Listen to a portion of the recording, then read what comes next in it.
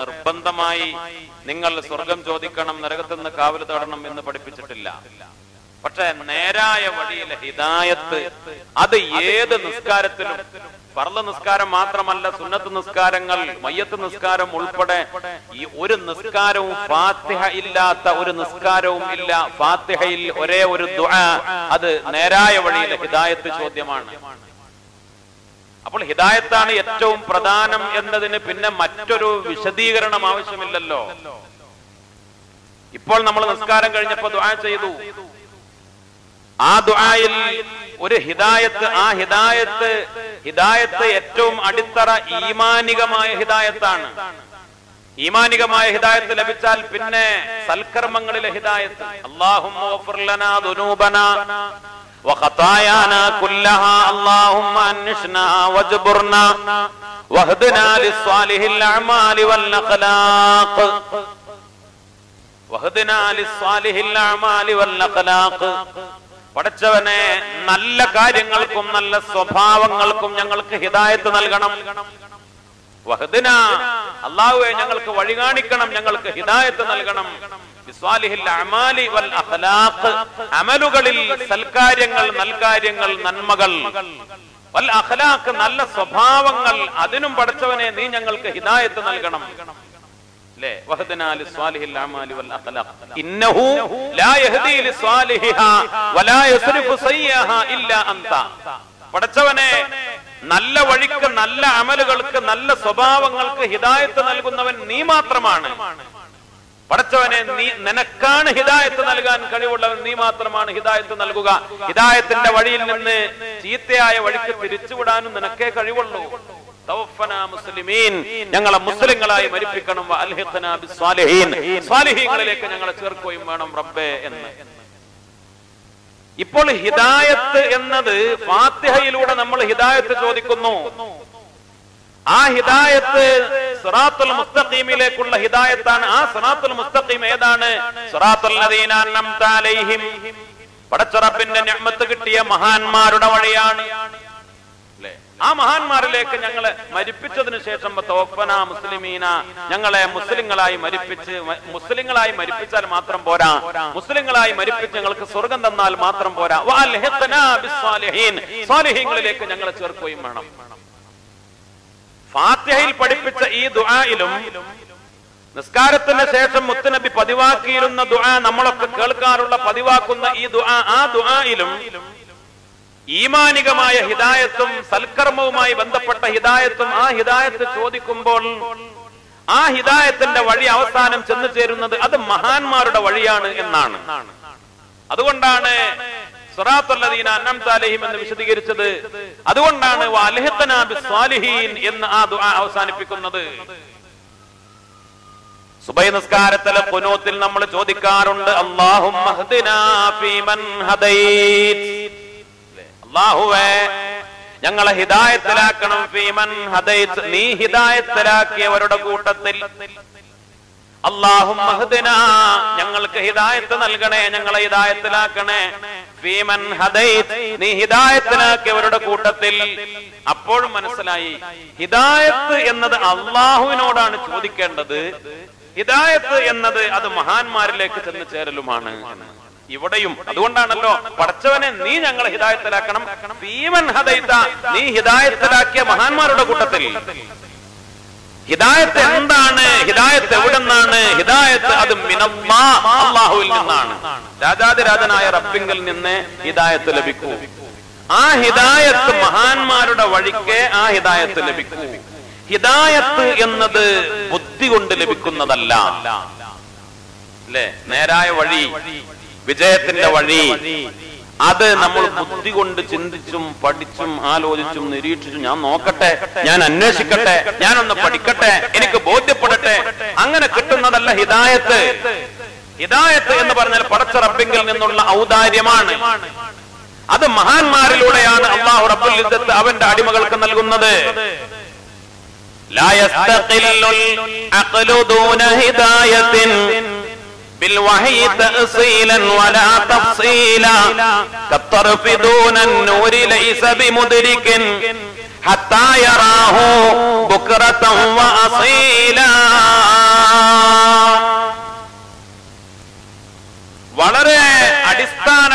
പരമായും അസ്ലിയായും ഫസ്ലിയായും വഹയിലൂടെയുള്ള ഹിദായത്തല്ലാതെ, ഹിദായത്ത് കൂടാതെ ബുദ്ധി കൊണ്ട് ഒരു കാര്യവും തീരുമാനിക്കാൻ കഴിയില്ല. ബുദ്ധിക്ക് നിലനിൽപ്പില്ല, ബുദ്ധിയുടെ ഒരു വഴിയില്ല. ഏതുപോലെ കത്തറുഫി നമ്മുടെ കണ്ണിന്റെ കാഴ്ച പോലെ, പ്രകാശമില്ലെങ്കിൽ നിന്റെ കണ്ണിന് നല്ല കാഴ്ചയുണ്ടായിട്ട് എന്താ കാര്യം?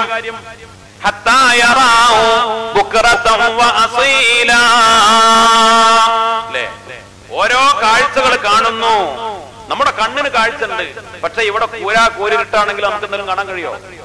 കാഴ്ച എനിക്ക് നല്ല കാഴ്ച, കണ്ണടൊന്നും വേണ്ട, ഇപ്പോഴും നല്ല കാഴ്ചയാണ്, പരിശോധിച്ചപ്പോഴും നല്ല കാഴ്ചയാണ് എന്ന് പറഞ്ഞതുകൊണ്ട് കാര്യമില്ലല്ലോ. ഈ കണ്ണിന്റെ കാഴ്ച ഉപകാരപ്പെടണമെങ്കിൽ പ്രകാശം വേണം, പുറത്ത് പ്രകാശം വേണം, സൂര്യന്റെ പ്രകാശം വേണം, അല്ലെങ്കിൽ ചന്ദ്രന്റെ നിലാവ് വേണം, അല്ലെങ്കിൽ ലൈറ്റുകൾ, ബൾബുകൾ, പ്രകാശമുണ്ടായാലേ നമുക്ക് കാഴ്ചകൾ കാണാൻ കഴിയൂ. എന്നതുപോലെ ബുദ്ധി കൊണ്ട് മാത്രം നിനക്ക് ഹിദായത്ത് ലഭിക്കൂല. നൂറുൻ നുബുവ്വതി മിത്ലു നൂരി ശംസി ലിഐനിൽ ബസീറതി ഫത്തഖിദുഹു ദലീലാ. സൂര്യന്റെ പ്രകാശം അതാ ഉണ്ടാകുമ്പോഴേ നിനക്ക് കാണാൻ നിന്റെ കണ്ണിന്റെ കാഴ്ച കൊണ്ട് ഉപകാരമുള്ളൂ എന്നതുപോലെയാണ് നുബുവത്ത്. നുബുവത്തൊരു നൂറാണ്, നുബുവത്തൊരു നൂറാണ്. നുബുവത്തിലൂടെ മാത്രമേ നിന്റെ ബുദ്ധി അത് ഹിദായത്തിലേക്ക് എത്തൂ. ബുദ്ധി കൊണ്ട് മാത്രം ഹിദായത്തിലേക്ക് എത്തൂ. അതിനൊരു വഴിയുണ്ട്, അത് നുബുവത്തിന്റെ വഴിയാണ്, അത് വഹയിന്റെ വഴിയാണ്. فإذا النبوة لم ينلك ضياءها فالعقل لا يهديك قط سبيلا. നുബുവത്തിന്റെ വഴിക്ക് മാത്രമേ ഹിദായത്തുള്ളൂ, നിന്റെ ബുദ്ധി കൊണ്ട് മാത്രം ഹിദായത്ത് ലഭിക്കൂല. തുറുഖുൽ ഹുദാ മസ്ദൂദത്തുൻ ഇല്ലാ അലാ മൻ അമ്മ ഹാദൽ വഹിയ വത്തൻസീലാ. പരിശുദ്ധമായ ഖുർആനിനെയും മുത്തുനബിയുടെ വഹിയിനെയും ഇമാമാക്കിയവർക്ക് മാത്രമേ ഹിദായത്തിന്റെ വഴി കിട്ടൂ. അല്ലാത്തവരുടെ മുന്നിൽ ഹിദായത്തിന്റെ വഴി കൊട്ടി അടക്കപ്പെട്ടതാണ്. ദൈവം ഒന്നേ ഉള്ളൂ എന്ന് പറഞ്ഞവർ ഒരുപാടുണ്ടായിട്ടുണ്ട്. മുത്തുനബി സല്ലല്ലാഹു അലൈഹി വസല്ലമ തങ്ങൾ വരുന്നതിനു മുമ്പുള്ള കാലഘട്ടങ്ങളിൽ ദൈവം ഒന്നേ ഉള്ളൂ എന്ന് വിശ്വസിച്ചവർ ധാരാളം കഴിഞ്ഞു പോയിട്ടുണ്ട്. അല്ലാഹുവിന്റെ റസൂൽ സല്ലല്ലാഹു അലൈഹി വസല്ലമ തങ്ങൾക്ക് ശേഷവും ദൈവം ഒന്നേ ഉള്ളൂ എന്ന് വിശ്വസിച്ചവരുണ്ടായിട്ടുണ്ട്. ഇപ്പോഴും ലാ ഇലാഹ ഇല്ലല്ലാഹ്, ദൈവം ഒന്നേ ഉള്ളൂ, ഇലാഹ് ഒന്നേ ഉള്ളൂ എന്ന് വിശ്വസിക്കുന്നവർ ഉണ്ട്. പക്ഷേ അവർ മുസ്ലിങ്ങളല്ല, അവർ മുഅ്മിനീങ്ങളല്ല, അവർ സ്വർഗത്തിലുമല്ല. എന്തുകൊണ്ട്? മുഹമ്മദുർ റസൂലുള്ളാഹ് എന്നതിൽ അവർക്ക് വിശ്വാസമല്ല. അവര് ബുദ്ധി കൊണ്ട് ഇങ്ങനെ ആലോചിച്ചു നോക്കുമ്പോ ഇതൊന്നും ദൈവങ്ങളല്ല. സൂര്യൻ ദൈവമല്ല, ചന്ദ്രനും നക്ഷത്രങ്ങളും ദൈവമല്ല, പുഴയും നദിയും കടലും ദൈവമല്ല, പാമ്പും തേളും ദൈവങ്ങളല്ല, തീയ ദൈവമല്ല, ഈ ബിംബങ്ങളൊന്നും ദൈവമല്ല, ഈസാ നബി ദൈവമല്ല, മറിയം ബീവി ദൈവമല്ല. ഓരോ മതക്കാരുടെ ദൈവങ്ങളെ, ദൈവിക ചിന്തകളെ കുറിച്ച് പഠിച്ചപ്പോൾ ഇവന്റെ ബുദ്ധിക്ക് അത് ഉൾക്കൊള്ളാൻ കഴിയുന്നില്ല. അവസാനം അവൻ തീരുമാനിച്ചു, അവന്റെ ബുദ്ധിക്ക് ബോധ്യപ്പെട്ടു ദൈവം എന്ന് പറഞ്ഞ ഒന്നേ ഉള്ളൂ. അത് ഈ കാണുന്ന രൂപങ്ങളോ ബിംബങ്ങളോ തീയോ മണ്ണോ കല്ലോ മൂർഖം പാമ്പോ ഒന്നുമല്ല. ദൈവം ഇതിനപ്പുറം ഏകനായ ഒരു ദൈവം. ആ ഏകനായ ദൈവം ഉണ്ടെങ്കിൽ ഇതൊക്കെ നിങ്ങൾ നടക്കും. ദൈവം രണ്ടെണ്ണുണ്ടെങ്കിൽ തന്നെ തർക്കം വരും. ഇതൊക്കെ അവന്റെ ബുദ്ധിയാണ്. രണ്ട് ദൈവങ്ങൾ ഉണ്ടെങ്കിൽ തർക്കം വരും. അപ്പോൾ പ്രശ്നമാവും. ഈ പ്രപഞ്ചത്തിൽ കൂട്ടിയിട്ട് സംഭവിക്കും. സൂര്യൻ ഒരു ദൈവം പറഞ്ഞത് അനുസരിച്ചു, മറ്റൊരു ദൈവം പറഞ്ഞത് അനുസരിച്ചില്ലെങ്കിൽ, അല്ലെങ്കിൽ രണ്ടാൾക്കും അനുസരിച്ചാൽ അവിടെയൊക്കെ പ്രശ്നങ്ങൾ ഉണ്ടാവും. ഇതൊക്കെ ഇങ്ങനെ ചിന്തിച്ച് ആലോചിച്ച് ഇവന്റെ ബുദ്ധി കൊണ്ട് ഇവൻ തീരുമാനിച്ചു ദൈവം ഒന്നേ ഉള്ളൂ, ലാ ഇലാഹ ഇല്ലല്ലാഹ്. അറബിയാണല്ലോ അത്. ദൈവം ഒന്നേ ഉള്ളൂ എന്നതിന്റെ ഒരു വാക്ക്, അറബിയിലെ ഒരു വാക്ക് ലാ ഇലാഹ ഇല്ലല്ലാഹ്. ഓ മുസ്ലിം ആവോ? ഓന് സ്വർഗം കിട്ടോ? ഇല്ല. എന്തുകൊണ്ട്? മുഹമ്മദുർ റസൂലുള്ളാഹ് നബുവത്തിനെ അവൻ അംഗീകരിച്ചില്ല, റിസാലത്തിനെ അവൻ അംഗീകരിച്ചില്ല. മുഹമ്മദ് മുസ്തഫ സല്ലല്ലാഹു അലൈഹി വസല്ലമ തങ്ങൾ പഠിപ്പിച്ച, അതിനു മുമ്പ് മഹാന്മാരായ അമ്പിയാക്കൾ പഠിപ്പിച്ച, അവര് പരിചയപ്പെടുത്തിയ അല്ലാഹു, ആ അല്ലാഹുവിൽ വിശ്വസിക്കണം. അവര് പഠിപ്പിച്ച അല്ലാഹുവിൽ വിശ്വസിക്കുമ്പോൾ ആദ്യം അവരെ വിശ്വസിക്കണം. ആദ്യം മുത്തുനബി സല്ലല്ലാഹു അലൈഹി വസല്ലമ തങ്ങളെ വിശ്വസിക്കണം. മുത്തനബിയിൽ ഒരു വിശ്വാസം ഉണ്ടാവണം. മഹാന്മാരായ ഉലമാ പറയുന്നുണ്ട്, നമ്മെ സംബന്ധിച്ചിടത്തോളം ഖുർആൻ നമുക്ക് കിട്ടിയിട്ടില്ലെങ്കിൽ പോലും മഹാനായ മുത്തനബി സല്ലല്ലാഹു അലൈഹി വസല്ലമ തങ്ങളെ അംഗീകരിച്ച് പിൻപറ്റിയാൽ നമ്മൾ ഹിദായത്തിലാവും. കാരണം എല്ലാ ആളുകളും ചിലപ്പോ ഖുർആൻ ഓതാൻ അറിയാത്ത ആളുകൾ ഉണ്ടാവില്ലേ? അറബി അക്ഷരം ഒന്നും പഠിച്ചിട്ടില്ല, അലിഫും ബാവും അറിയില്ല, ഖുർആൻ ഒന്നും ഓതാൻ അതൊന്നും മനസ്സിലാവില്ല, അറിയൂല, അതിലെ ആശയങ്ങളൊന്നും അറിയൂല. പക്ഷെ ഇവൻ മുത്തുനബി സല്ലല്ലാഹു അലൈഹി വസല്ലമ തങ്ങളെ പിൻപറ്റി ജീവിക്കുന്നവനാണ്. മുത്തുനബി ഇല്ലാതെ ഖുർആൻ കൊണ്ട് ഒരു പ്രയോജനവും ഇല്ല. വെറും ഖുർആൻ കൊണ്ട് ഒരു പ്രയോജനമില്ല. അത് അള്ളാന്റെ കലാമാണ്. എന്നിട്ട് പോലും ഖുർആൻ എന്താണ് എന്ന് മുത്തുനബി സല്ലല്ലാഹു അലൈഹി വസല്ലമ തങ്ങൾ വിശദീകരിക്കണം. അള്ളാന്റെ റസൂൽ ഖുർആൻ വിശദീകരിക്കാത്ത ആ ഖുർആൻ കൊണ്ട് യാതൊരു പ്രയോജനവും ഇല്ല. മുത്തനബി സല്ലല്ലാഹു അലൈഹി വസല്ലമ തങ്ങളില്ലാതെ ഇനി ഖുർആൻ ഇല്ലെങ്കിൽ പോലും, ഖുർആൻ നമുക്ക് അറിയില്ല എങ്കിൽ പോലും മുത്തനബി സല്ലല്ലാഹു അലൈഹി വസല്ലമ തങ്ങളെ പിൻപറ്റിയാൽ അവൻ ഹിദായത്തിലാവുകയും ചെയ്യും. കാരണം കാന ഖുലുഖുൽ ഖുർആൻ, അള്ളാന്റെ റസൂലിന്റെ ജീവിതവും സ്വഭാവവും അത് മുഴുവനും ഖുർആനാണ്, ഖുർആനുമായി ബന്ധപ്പെട്ടതാണ്. എന്ന് പറഞ്ഞാൽ ഖുർആൻ വേണ്ട എന്ന് ഞാൻ പറഞ്ഞു എന്നല്ല അതിനർത്ഥം. അങ്ങനെ മനസ്സിലാക്കരുത്.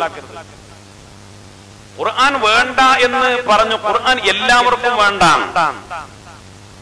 നമ്മളെല്ലാവരും ഖുർആൻ മുഴുവൻ പഠിച്ചാലാണോ മുസ്ലിമാവുക? അല്ലെങ്കിൽ ദീനിന്റെ തൗഹീദും ദീനിന്റെ വിശ്വാസ കാര്യങ്ങളും നമുക്ക് ബോധ്യപ്പെടാം. ഇന്ന് അങ്ങനെ ഒരു രീതി ഉണ്ടല്ലോ, ഒരാളെ ഇസ്ലാമിലേക്ക് ക്ഷണിക്കണമെങ്കിൽ നമ്മൾ ചെയ്യുന്ന പണി എന്തൊരു ഖുർആൻ പരിഭാഷ വാങ്ങിക്കൊടുക്കുക, ഇതന്നെ ഇസ്ലാം പഠിച്ചോ വന്നോ. അല്ലെങ്കിൽ ഒരാളെ മറ്റുള്ളവരെ ആകർഷിക്കാൻ വേണ്ടി ഖുർആനാണ് ദൈവിക ഗ്രന്ഥം, ഇസ്ലാമാണ് നല്ലത് എന്ന് പറയാൻ വേണ്ടി ഖുർആനും ശാസ്ത്രവും ഖുർആനിലെ അത്ഭുതങ്ങളൊക്കെ ഇങ്ങനെ പറയാ. ഹിദായത്ത് കിട്ടാൻ ഇതൊന്നും ആവശ്യമില്ല. ബഹുമാനപ്പെട്ട സയ്യിദുന അബൂബക്കർ സിദ്ദീഖ് റളിയല്ലാഹു അൻഹു ഖുർആനും ശാസ്ത്രവും പഠിച്ചിട്ട് ഇസ്ലാം സ്വീകരിച്ചയാളല്ല. ഖുർആനിന്റെ പ്രവചനങ്ങൾ, ഖുർആനിന്റെ അമാനുഷികതകൾ കണ്ടിട്ട് ഇസ്ലാം സ്വീകരിച്ചയാളല്ല. ബഹുമാനപ്പെട്ട സയ്യിദുന അബൂബക്കർ സിദ്ദീഖ് റളിയല്ലാഹു അൻഹു മുസ്ലിം ആകുമ്പോൾ ഇസ്ലാമിലേക്ക് കടന്നു വരുമ്പോ ഖുർആൻ മുഴുവനും ഇറങ്ങിയിട്ടില്ല. നല്ലല്ലേ ഖുർആൻ മുഴുവൻ പഠിക്കുക അല്ലേ? മുത്തനബി സല്ലല്ലാഹു അലൈഹി വസല്ലമ തങ്ങൾക്ക് ആകെ ആദ്യം ഒരു 5 ആയത്ത് ഇറങ്ങി. ഇഖ്റഅ ബിസ്മി റബ്ബിക്കല്ലദീ ഖലഖ് ഖലഖൽ ഇൻസാന മിൻ അലഖ് ഇഖ്റഅ വറബ്ബുക്കൽ അക്രമുല്ലദീ അല്ലമ ബിൽ ഖലം അല്ലമൽ ഇൻസാന മാ ലം യഅലം. ഇത്ര ഇറങ്ങിയിട്ടുണ്ട്. മുത്തനബി സല്ലല്ലാഹു അലൈഹി വസല്ലമ തങ്ങൾ നബിയായി. ആദ്യം വിശ്വസിച്ചു ആര്? സയ്യിദുന അബൂബക്കർ സിദ്ദീഖ് റളിയല്ലാഹു അൻഹു. ഖുർആനിൽ ആകെ 5 ആയത്ത് ഇറങ്ങിയിട്ടുണ്ട്. അപ്പോൾ ബഹുമാനപ്പെട്ട അബൂബക്കർ സിദ്ദീഖ് റളിയല്ലാഹു അൻഹു മുസ്ലിമായത്, സ്വഹാബിയായത് മുത്തുനബിയെ വിശ്വസിച്ച് ഖുർആൻ പഠിച്ചിട്ടല്ല, ഖുർആനും ശാസ്ത്രവും പഠിച്ചിട്ടല്ല, മുത്തുനബിയെ കൊണ്ട് വിശ്വസിച്ചതാണ്. വേറൊന്നുമില്ല. അള്ളാന്റെ റസൂൽ സല്ലല്ലാഹു അലൈഹി വസല്ലമ തങ്ങളെ അങ്ങ് വിശ്വസിച്ചതാണ്. അതുകൊണ്ടാണ് ബഹുമാനപ്പെട്ട റസൂലുള്ളാഹി സ്വല്ലല്ലാഹു അലൈഹി വസല്ലമ തങ്ങൾ പറഞ്ഞത്, നിങ്ങളിൽ ഏറ്റവും വലിയ മഹാൻ അബൂബക്കറായത് റളിയല്ലാഹു അൻഹു ലാ ബിസ്സലാത്തി വലാ ബിസിയാമിഹി, എന്റെ പ്രിയപ്പെട്ട അബൂബക്കറിന്റെ റളിയല്ലാഹു അൻഹു നിസ്കാരം കൊണ്ടോ നോമ്പ് കൊണ്ടോ ഒന്നുമല്ല. നിങ്ങൾ അത് വിചാരിച്ചിട്ട് മൂപ്പരോട് മത്സരിക്കാൻ പോണ്ട. അബൂബക്കർ സിദ്ദീഖ് റളിയല്ലാഹു അൻഹു വലിയ മഹാൻ, എന്നാ ഞാനും അങ്ങനെ ആവണം എന്ന് കരുതി ഒരു സ്വഹാബി തന്നെ, അല്ലാഹുവിന്റെ റസൂൽ പറഞ്ഞു, ഒരു സ്വഹാബി തന്നെ കുറെ നിസ്കരിച്ചു നോമ്പ് നോറ്റു ദിക്റും എല്ലാം സദഖ ചെയ്തിട്ടൊക്കെ അബൂബക്കർ സിദ്ദീഖ് റളിയല്ലാഹു അൻഹുവിന്റെ സ്ഥാനത്തേക്ക് എത്താമെന്ന് കരുതിയിട്ട് കാര്യമില്ല. വലാകിൻ വഖറ ഫീ ഖൽബി, നിങ്ങൾ കാണുന്ന ഈ അമലോ ഇതൊന്നുമല്ല അബൂബക്കർ സിദ്ദീഖിനെ റളിയല്ലാഹു അൻഹു ഏറ്റവും വലിയ മഹാനാക്കിയത്. പിന്നെയോ ബഹുമാനപ്പെട്ടവരുടെ ഖൽബിൽ ഉള്ള ഒരു അത്ഭുതമാണ്, ഖൽബിൽ ഉള്ള ഒരു വഖാറാണ്, ഖൽബിലുള്ള ഏറ്റവും പ്രധാനപ്പെട്ട ഹിദായത്തിന്റെ വെളിച്ചവും അതിന്റെ മഹത്വവുമാണ്. അത് അല്ലാഹു റബ്ബുൽ ഇസ്സത്ത് ആ ഖൽബിലേക്ക് ഇട്ടുകൊടുത്തതാണ്. അല്ലാഹു റബ്ബുൽ ഇസ്സത്താണ് മുത്തനബി സല്ലല്ലാഹു അലൈഹി വസല്ലമ തങ്ങളുടെ സ്വഹാബിമാരെ സെലക്ട് ചെയ്തത്, തെരഞ്ഞെടുത്തത്. ആ സ്വഹാബത്തിന്റെ കൂട്ടത്തിൽ നിന്ന് 313 ബദരീങ്ങളെ സെലക്ട് ചെയ്തത്, ആ കൂട്ടത്തിൽ നിന്ന് ബഹുമാനപ്പെട്ട മഹാന്മാരായ ഖുലഫാഉർ റാഷിദീങ്ങളെ പടച്ചറപ്പാണ് തെരഞ്ഞെടുത്തത്. അല്ലാഹുവാണ് സെലക്ട് ചെയ്തത്. അല്ലാഹുവിന്റെ റസൂൽ സല്ലല്ലാഹു അലൈഹി വസല്ലമ തങ്ങൾ പറഞ്ഞു, അബൂബക്കറിന് സിദ്ദീഖുൽ അക്ബർ എന്ന പേര് കൊടുത്തത് അല്ലാഹുവാണ്. പടച്ചോൻ ജിബ്രീൽ അലൈഹിസ്സലാമിനെ അയച്ചു മുത്തുനബി സല്ലല്ലാഹു അലൈഹി വസല്ലമ തങ്ങളിലേക്ക്. ജിബ്രീൽ വന്നിട്ട് പറഞ്ഞു, നബിയെ, അബൂബക്കറിന് അല്ലാഹു സുബ്ഹാനഹു വ തആല സിദ്ദീഖുൽ അക്ബർ എന്ന പേര് വെച്ചിട്ടുണ്ട് എന്ന്. അപ്പൊ അല്ലാഹു റബ്ബുൽ ഇസ്സത്ത് കൊടുത്ത വലിയ മഹത്വമാണ് മഹാനായ സയ്യിദുനാ അബൂബക്കർ സിദ്ദീഖ് റളിയല്ലാഹു അൻഹുവിന്. യാ താലിബൻ ദർകൽ ഹുദാ ബിൽ അഖ്ലി ദൂനൻ നഖ്ലി ലൻ തൽഖാ ലിദാക ദലീല فإذا عدلت عن الطريق تعمدا فاعلم بأنك ما أردت وصولا. അപ്പോൾ ഹിദായത്തിന്റെ വഴി എന്നത് അത് നിന്റെ ബുദ്ധി കൊണ്ടോ നിന്റെ ആലോചന കൊണ്ടോ നേടിയെടുക്കാൻ പറ്റുന്നതല്ല. അത് വഹയിനെ അംഗീകരിക്കുകയും വഹയിനെ പിൻപറ്റുകയും നബുവത്തിനെ അംഗീകരിക്കുകയും മുത്തുനബി സല്ലല്ലാഹു അലൈഹി വസല്ലമ തങ്ങളെ അംഗീകരിക്കുകയും ചെയ്യുമ്പോൾ കിട്ടുന്ന ഏറ്റവും വലിയ മഹത്വമാണ്. അല്ലാഹു റബ്ബുൽ ഇസ്സത്ത് നമുക്ക് തൗഫീഖ് നൽകട്ടെ. ഹുവല്ലദീ അൻസല സകീനത ഫീ ഖുലൂബിൽ മുഅ്മിനീൻ ലിയസ്ദാദു ഈമാനം മഅ ഈമാനിഹിം. സൂറത്തുൽ ഫത്ഹിലെ 4-ാമത്തെ ആയത്തിൽ അല്ലാഹു റബ്ബുൽ ഇസ്സത്ത് പറഞ്ഞു, അല്ലാഹുവാണ് ഹുവല്ലദീ അൻസല സകീനത ഫീ ഖുലൂബിൽ മുഅ്മിനീൻ. മുഅ്മിനീങ്ങളുടെ ഖൽബുകളിൽ ഒരു ശാന്തത, ഒരു സകീനത്ത് ഇറക്കി കൊടുത്തത് അല്ലാഹുവാണ്. അല്ലാഹു റബ്ബുൽ ഇസ്സത്ത് ഖൽബിൽ ഒരു സകീനത്ത് അങ്ങ് ഇട്ട് കൊടുക്കുമ്പോഴാണ് ലിയസ്ദാദു ഈമാനം മഅ ഈമാനിഹിം, അവരുടെ ഈമാൻ അങ്ങനെ വർദ്ധിക്ക, ഈമാനോട് കൂടെ അവരുടെ ഈമാൻ വർദ്ധിക്ക, ഈമാൻ ഉണ്ട് പിന്നെയും അത് ശക്തിപ്പെടാ. യസ്ദാദു നൂറു ഫിൽ ഖൽബി, ഈമാനിന്റെ നൂറ് വെളിച്ചം അവരുടെ ഖൽബിൽ വർദ്ധിക്ക. അപ്പോൾ യസ്ദാദുൽ യഖീൻ വൽ ഈമാൻ, യഖീനും ഈമാനും വർദ്ധിക്കും. അവര് മുഅ്മിനീങ്ങളാണ്, ഈമാൻ ഉള്ളവരാണ്. ഈമാൻ ഉള്ളവരുടെ ഖൽബിൽ അല്ലാഹു റബ്ബുൽ ഇസ്സത്ത് ഒരു സക്കീനത്ത് ഇട്ട് കൊടുക്കുമ്പോൾ ഈമാനിന്റെ നൂറ് പിന്നെയും പ്രകാശിക്കും, യഖീനും ഈമാനും പിന്നെയും ശക്തിപ്പെടും. ഏത് മുഅ്മിനീങ്ങൾ, ആ മുഅ്മിനീങ്ങളുടെ രീതി എന്താണ്, സ്വഭാവം എന്താണ്? മഹാന്മാരായ ഖുർആൻ വ്യാഖ്യാതാക്കൾ പറയുന്നുണ്ട്, വഹൗലാഇ അക്മലു ഖൽഖില്ലാഹി വഅഅദമുഹും ഈമാനൻ വബസീറതൻ. ഈ വിഭാഗമാണ്, ഈ വിഭാഗം അവരുടെ ഈമാൻ അവര് ആലോചിച്ചും പഠിച്ചുണ്ടാക്കിയ ഈമാനല്ല. നമ്മൾ വളരെ ചിന്തിക്കണം, ഗൗരവത്തിൽ മനസ്സിലാക്കണം. നമ്മളൊക്കെ കരുതുമല്ലോ ഈമാൻ കൂടണമെങ്കിൽ ഇങ്ങനെ കുറെ പഠിക്കൽ, അല്ലെങ്കിൽ കുറെ മനസ്സിലാക്കൽ, കുറെ ആലോചിക്കൽ, അതുകൊണ്ട് ഇല്ല എന്നല്ല. പക്ഷെ അത് മാത്രമല്ല, അതിനേക്കാൾ നല്ല യഖീനും ഈമാനും കിട്ടണമെങ്കിൽ ഹിദായത്തിന്റെ സക്കീനത്ത് അത് പടച്ച റബ്ബ് ഖൽബിലേക്ക് ഇട്ട് തരണം. അത് ഇട്ട് തന്നാലോ അവരാണ്, ആ കൂട്ടരാണ് അക്മലു ഖൽഖില്ലാ, അല്ലാഹുവിന്റെ പടപ്പുകളിൽ ഏറ്റവും പരിപൂർണതയുള്ളവർ. ഈമാനൻ, ഈമാൻ കൊണ്ട്, അഅ്ലമുഹും ഈമാനൻ വബസീറതൻ, ഈമാൻ കൊണ്ടും കാഴ്ചപ്പാട് കൊണ്ടും ഏറ്റവും മഹത്വമുള്ളവര്. എത്രത്തോളം ഹത്താ കഅന്നല്ലദീ അഖ്ബറഹും ബിഹിർ റസൂൽ, മഹാനായ മുത്തനബി സല്ലല്ലാഹു അലൈഹി വസല്ലമ തങ്ങൾ പറഞ്ഞ ഒരു കാര്യം, മശാഹിദുൽ ലഹും ബിഅയുനിഹിം, അവര് അവരുടെ കണ്ണുകൊണ്ട് കണ്ടതുപോലെയാണ്. ലാകിൻ ലം യശ്ഉറു ബിതഫാസീലിഹി വഅൻവാഇഹി. മുത്തനബി സല്ലല്ലാഹു അലൈഹി വസല്ലമ തങ്ങൾ ഒരു കാര്യം പറഞ്ഞാൽ അതിന്റെ വിശദീകരണമോ അതിന്റെ ബാക്കി കാര്യങ്ങളോ അവർക്ക് അറിയില്ലെങ്കിൽ പോലും അല്ലാഹുവിന്റെ റസൂൽ ഒരു കാര്യം പറഞ്ഞാൽ അവർ അത് അവരുടെ കണ്ണുകൊണ്ട് കണ്ടതുപോലെയാണ്. ഫഹാദ സിൻഫു യുസദ്ദിഖു കലാമൻ നബി സല്ലല്ലാഹു അലൈഹി വസല്ലം, അവര് മുത്തുനബിയുടെ വാക്കുകളെ, മുത്തുനബിയുടെ സംസാരത്തെ അവര് സത്യമാക്കും. എന്തിനേക്കാൾ മിൻ തസ്ദീഖിഹി ലിമാ റഅതുഹു ഐനുഹു, അവര് നേരെ കണ്ട് അത് സത്യമാക്കുന്നതിനേക്കാൾ. നല്ലൊരു പ്രധാനപ്പെട്ട ഒരു പോയിന്റാ പറയുന്നത്. നമുക്കൊക്കെ ഉണ്ടല്ലോ, നമ്മൾ കണ്ടാൽ അവന് ഉറപ്പായി, അല്ലേ? അങ്ങനല്ലേ? നോക്കി നോക്കി കേൾക്കുന്നതിനേക്കാൾ ഉറപ്പാണ് എന്ത് കാണാന്നുള്ളത്. നമ്മൾ തന്നെയാണ് കണ്ടു, അല്ലേ? അപ്പോൾ നമ്മളെന്റെ സാക്ഷികളായി, ഷാഹിദീങ്ങളായി, ഞാൻ എന്റെ കണ്ണോടാണ് കണ്ടു എന്നാണ്. സ്വന്തം കണ്ണിനെ വിശ്വസിക്കുന്നതിനേക്കാൾ മുത്തനബി സല്ലല്ലാഹു അലൈഹി വസല്ലം തങ്ങളെ വിശ്വസിക്കാം. എന്തുകൊണ്ട്?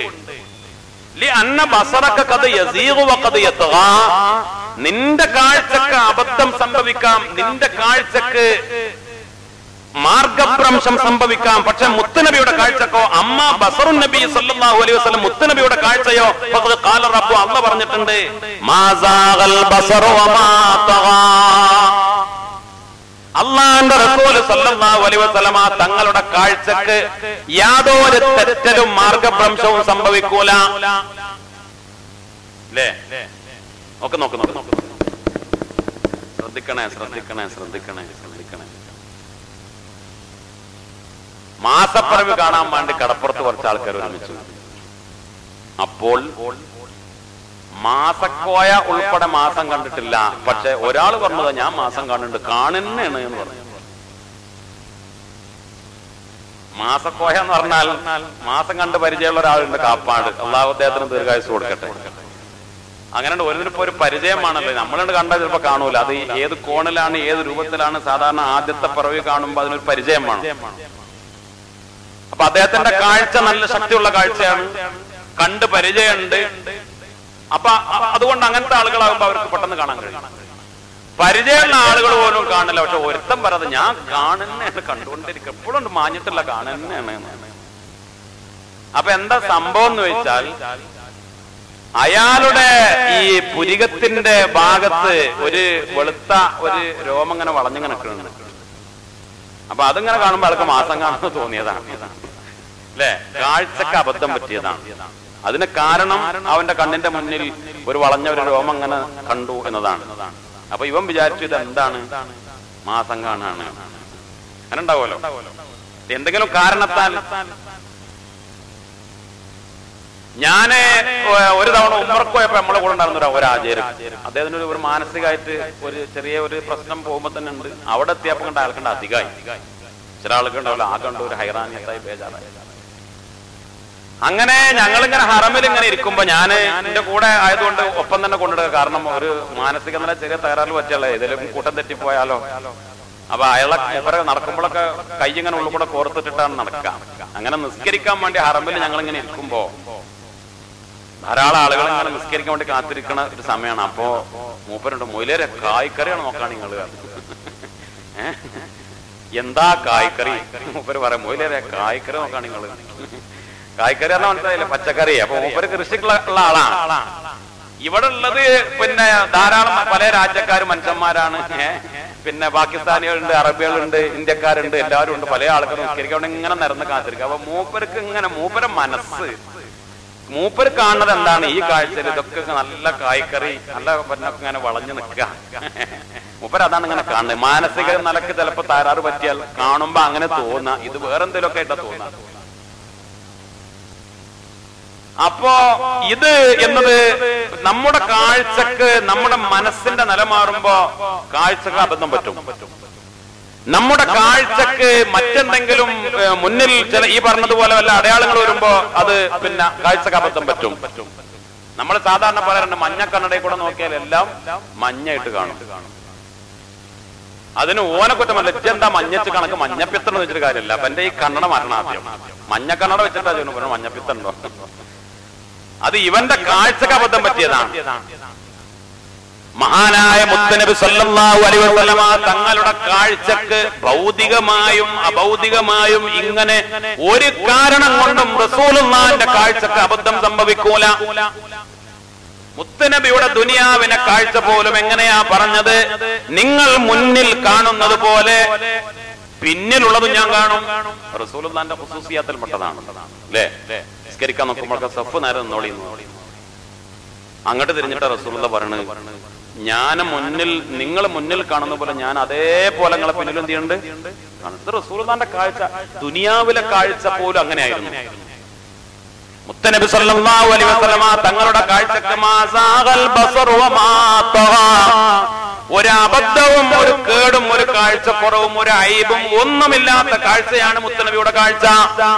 അപ്പോൾ ഞാൻ കണ്ടു എന്ന് പറഞ്ഞ് വിശ്വസിക്കുന്നതിനേക്കാൾ മുത്തനബി കണ്ടു എന്ന് പറഞ്ഞാൽ വിശ്വസിക്കുന്നത്, കാരണം എന്താ, എന്റെ കാഴ്ചയെ എനിക്ക് വിശ്വാസമുള്ളതിനേക്കാൾ മുത്തനബിയുടെ കാഴ്ചയാണ് എനിക്ക് വിശ്വാസം.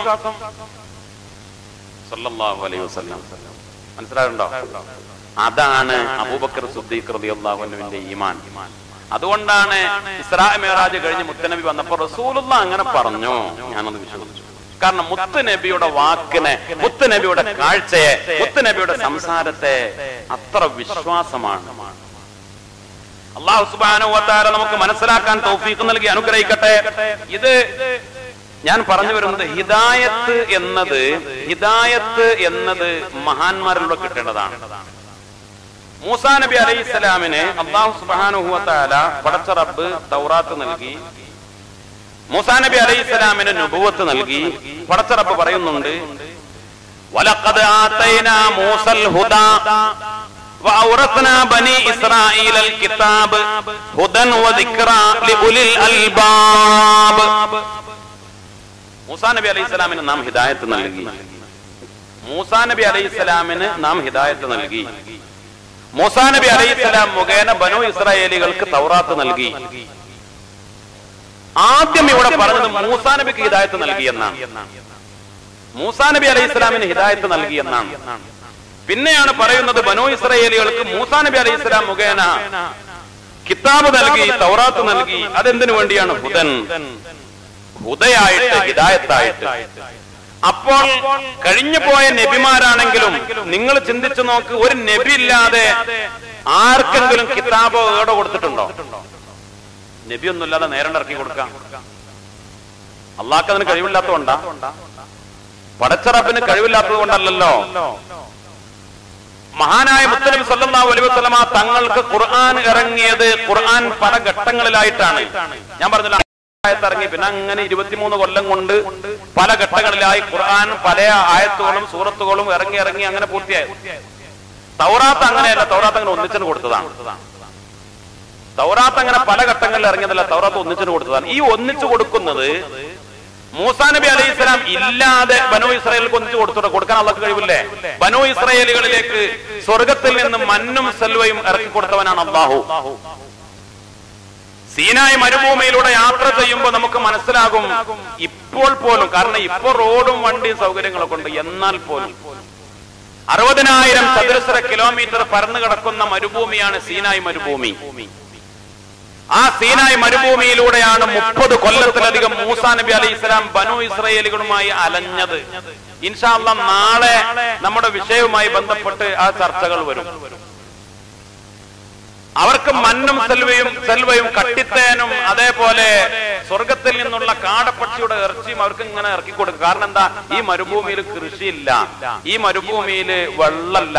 വെള്ളത്തിന് വെള്ളം ചോദിക്കുമ്പോ മൂസാ നബി വടികൊണ്ട് പാറയിൽ അടിക്കും. അപ്പോൾ 12 ഉറവകൾ പൊട്ടിയൊലിക്കും.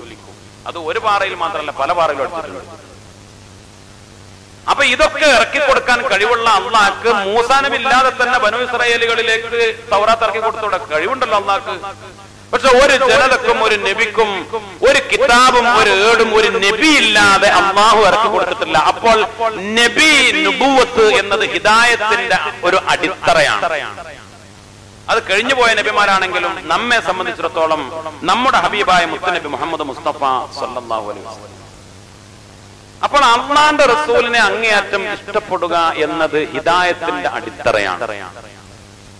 അള്ളാന്റെ റസൂൽ ആരാണ് എന്ന് മനസ്സിലാക്കലും മുത്തുനബിയിലുള്ള ശക്തമായ ഈമാനും ഹുബ്ബും, അത് ഹിദായത്തിന്റെ അടിത്തറ എന്ന് പറഞ്ഞാൽ ഹബീബായ മുത്തുനബി സല്ലല്ലാഹു അലൈഹി വസല്ലമ തങ്ങളിലുള്ള ഈമാനും വിശ്വാസവും അള്ളാന്റെ റസൂലിലുള്ള അങ്ങേയറ്റത്തെ ഹുബ്ബും മുത്തുനബിയോടുള്ള അനുസരണയും സ്നേഹവും ഇതാണ്. അതുകൊണ്ടാണ് അതുള്ളവരെ പടച്ച റബ്ബ് സ്വഹാബിമാരായി തെരഞ്ഞെടുത്തത്. ബഹുമാനപ്പെട്ട അബ്ദുല്ലാഹ് ഇബ്നു റവാഹ റളിയല്ലാഹു അൻഹു മഹാനായ മുത്തുനബി സല്ലല്ലാഹു അലൈഹി വസല്ലമ തങ്ങള് മദീന പള്ളിയിൽ അല്ലാഹുവിന്റെ റസൂൽ പ്രസംഗിച്ചു കൊണ്ടിരിക്കുകയാണ്. അള്ളാന്റെ റസൂൽ മദീന പള്ളിയിൽ പ്രസംഗിച്ചു കൊണ്ടിരിക്കുകയാണ്. അപ്പോഴാണ് അബ്ദുല്ലാഹ് ഇബ്നു റവാഹ റളിയല്ലാഹു അൻഹു അങ്ങോട്ട് കടന്നു വരുന്നത്. അപ്പൊ റസൂലുള്ള പറയാണ് സദസ്സിലുള്ളവരോട്, മുത്തുനബി പള്ളിയിൽ ഉള്ളിലുള്ളവരോട് പറയാണ്, ഇജ്ലിസു, എല്ലാവരും അവിടെ ഇരിക്കുക, അവിടെ ഇരിക്കുക, അവിടെ ഇരിക്കുക. അബ്ദുല്ലാഹ് ഇബ്നു റവാഹ റളിയല്ലാഹു അൻഹു പള്ളിയിലേക്ക് വരുന്നേ ഉള്ളൂ. ബഹുമാനപ്പെട്ടവർ പുറത്താണ്. മുത്തുനബി എന്ത് പറഞ്ഞു? എല്ലാവരും അവിടെ ഇരിക്കുക, അവിടെ ഇരിക്കുക എന്ന് പറഞ്ഞു. ഇജ്ലിസു, ഇജ്ലിസു. അബ്ദുല്ലാഹ് ഇബ്നു റവാഹ റളിയല്ലാഹു അൻഹു പള്ളിയുടെ പുറത്ത് വെയിലും കൊണ്ടിട്ട് ആ മരുഭൂമിയിൽ അവിടെ ഇരുന്നു. അപ്പൊ അവിടെ ഉണ്ടായിരുന്നു. കാരണം മുത്തുനബി എന്ത് പറഞ്ഞു?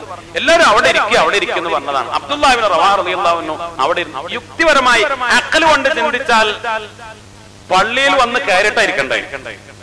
അള്ളാഹുവിന്റെ റസൂൽ പറയുന്നത് ആരോടാ?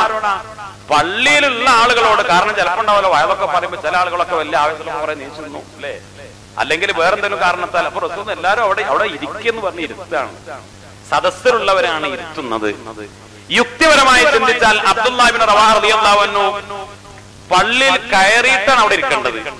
പക്ഷേ ബഹുമാനപ്പെട്ട മുത്തുനബി കൽപ്പിച്ചാൽ, അല്ലാഹുവിന്റെ റസൂൽ ഒരു കാര്യം കൽപ്പിച്ചാൽ അത്ര ഇത്തിബാ അവിടെ ഇരുന്നു.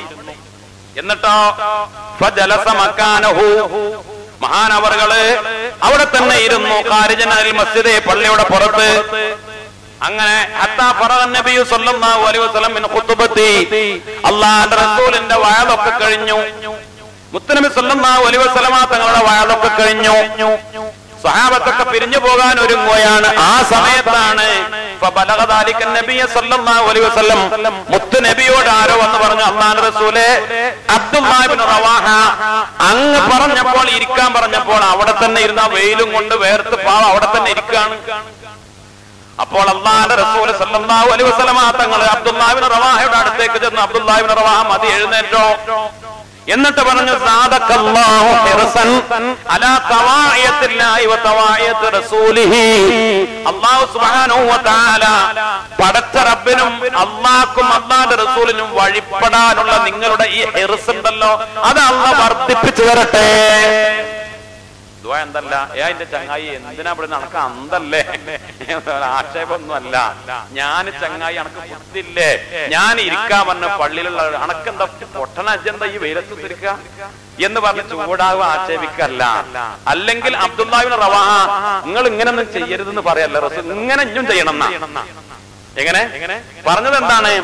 അള്ളാഹ്ക്കും അള്ളാഹുവിന്റെ റസൂലിനും വഴിപ്പെടാനുള്ള ആ ഹിർസ് ഉണ്ടല്ലോ, ആ ആഗ്രഹം അല്ലേ? അതുകൊണ്ടാണല്ലോ പറഞ്ഞ അപ്പോൾ കേൾക്കുക, ഇരിക്കാൻ പറഞ്ഞപ്പോ അപ്പോൾ ഇരിക്കുക. ഈ ഹിർസ്, ഈ ആഗ്രഹം ഉണ്ടല്ലോ, ആ ആഗ്രഹം അല്ലാഹു റബ്ബുൽ ഇസ്സത്ത് നിങ്ങൾക്ക് വർദ്ധിപ്പിച്ചു തരട്ടെ എന്നാണ് റസൂലുള്ളാഹി സ്വല്ലല്ലാഹു അലൈഹി വസല്ലം തങ്ങൾ ദുആ ചെയ്തത്. കാരണം എന്താണ്?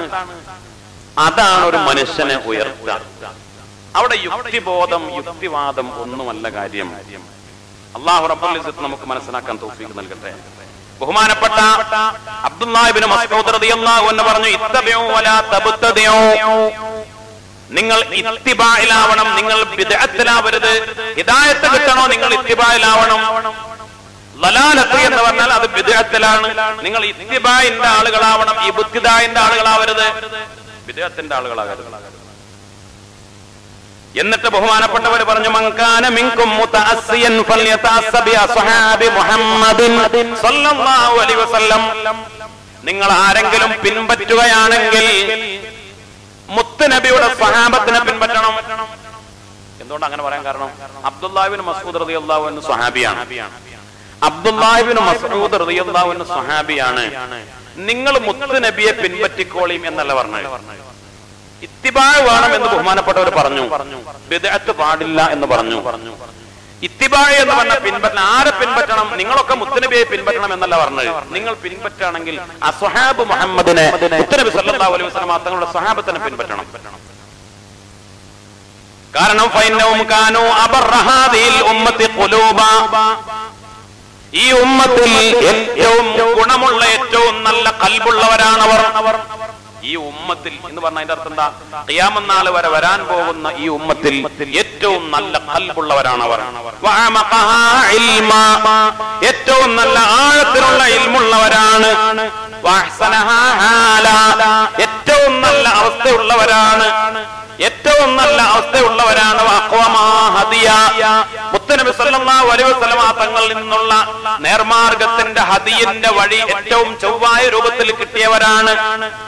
അവര് ഖൗമുൻ ഇഖ്താറഹുമുല്ലാഹു, അല്ലാഹുവാണ് അവരെ സെലക്ട് ചെയ്തത് ലിസ്വഹബത്തി നബിയിഹി സല്ലല്ലാഹു അലൈഹി വസല്ലം, മുത്തുനബിയുടെ സ്വഹാബിമാരാവാൻ പടച്ചവനാണ് അവരെ തെരഞ്ഞെടുത്തത്.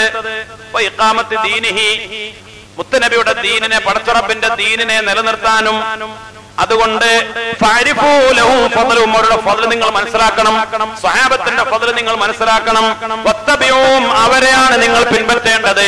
ഫി ആസാരിഹിം, അവരുടെ എല്ലാ ആസാറുകളിലും, അവരുടെ എല്ലാ ശേഷിപ്പുകളിലും, അവരുടെ എല്ലാ അടയാളങ്ങളിലും, അവർ ചെയ്ത എല്ലാ കാര്യങ്ങളിലും നിങ്ങൾ സ്വഹാബത്തിനെയാണ് പിൻപറ്റേണ്ടത് എന്ന് അബ്ദുല്ലാഹി ഇബ്നു മസ്ഊദ് റളിയല്ലാഹു അൻഹു കാരണം അവസാനം ബഹുമാനപ്പെട്ടവർ പറഞ്ഞ കാരണം, അതിന്റെ വാക്ക്, അതിന് കാരണം വിശദീകരിച്ചു. ഫഇന്നഹും കാനൂ അലൽ ഹുദൽ മുസ്തഖീം, അവരാണ് നേരായ ഹിദായത്തിന്റെ വഴിയിൽ, അവരാണ് ഹുദയിൽ, അവര് ഹുദയുടെ മുകളിലായിരുന്നു. അവര് നേരായ മുസ്തഖീമായ ഹുദയിൽ, അവര് അവരുടെ ഊണും ഉറക്കവും രാവും പകലും രഹസ്യവും പരസ്യവും എല്ലാവരും അവിടെയാണ്. മഹാനായ റസൂലുള്ളാഹി സ്വല്ലല്ലാഹു അലൈഹി വസല്ലമ തങ്ങൾക്ക് ഖിബല മാറ്റം സംഭവിച്ചു. അല്ലെ, റസൂലുള്ളാഹിന്റെ ആഗ്രഹമായിരുന്നു 17 മാസം ബൈത്തുൽ മുഖദ്ദസിലേക്ക് തിരിഞ്ഞുകൊണ്ടാണ് നിസ്കരിച്ചിരുന്നത് എന്നാണ് പ്രധാനപ്പെട്ട അഭിപ്രായം. 17 മാസം മുത്തുനബി സല്ലല്ലാഹു അലൈഹി വസല്ലമ തങ്ങൾ ബൈത്തുൽ മുഖദ്ദസിലേക്ക് തിരിഞ്ഞു നിസ്കരിച്ചു. റസൂലുള്ളാഹിന്റെ ആഗ്രഹമായിരുന്നു ഖിബല എങ്ങോട്ട് മാറണം, മസ്ജിദുൽ ഹറാമിലേക്ക്, കഅബാലയത്തിലേക്ക് മാറണം, കഅബയാവണം ഖിബല എന്ന് റസൂലുള്ളാഹിന്റെ ആഗ്രഹമായിരുന്നു. മുത്തുനബി ആഗ്രഹിച്ചപ്പോൾ അല്ലാഹ് അത് നിറവേറ്റി കൊടുത്തു. നമ്മൾ മദീനത്ത് പോയാൽ സന്ദർശിക്കുന്ന സിയാറത്ത് ചെയ്യുന്ന മസ്ജിദുൽ ഖിബലത്തൈനി, ആ പള്ളിയിൽ നിസ്കരിച്ചു കൊണ്ടിരിക്കുന്ന സമയത്താണ് ഖിബല മാറിയത്. 2 റക്അത്ത് കഴിഞ്ഞപ്പോഴാണ് വഹി ഇറങ്ങിയത്, ഖിബല മാറ്റം. അപ്പോൾ ളുഹർ നിസ്കാരമായിരുന്നു, ആ നിസ്കാരത്തിലും തിരിഞ്ഞു. മുത്തനബി സല്ലല്ലാഹു അലൈഹി വസല്ലം തങ്ങൾ തിരിഞ്ഞു, അങ്ങോട്ട് തിരിഞ്ഞിട്ട് നിസ്കരിച്ചിരുന്നത്. 2 റക്അത്ത് കഴിഞ്ഞപ്പോഴാണ് വഹി ഇറങ്ങിയത്, അപ്പൊ ആ നിസ്കാരത്തിനും തിരിഞ്ഞു. എവിടേക്ക് തിരിഞ്ഞു? എവിടേക്ക് തിരിഞ്ഞു? ഖിബലയിലേക്ക് എന്ന് പറഞ്ഞാൽ കഅബയിലേക്ക് തിരിഞ്ഞു, മക്കത്തേക്ക് തിരിഞ്ഞു. അതുവരെ ബൈത്തുൽ മുഖദ്ദസിലേക്കായിരുന്നു.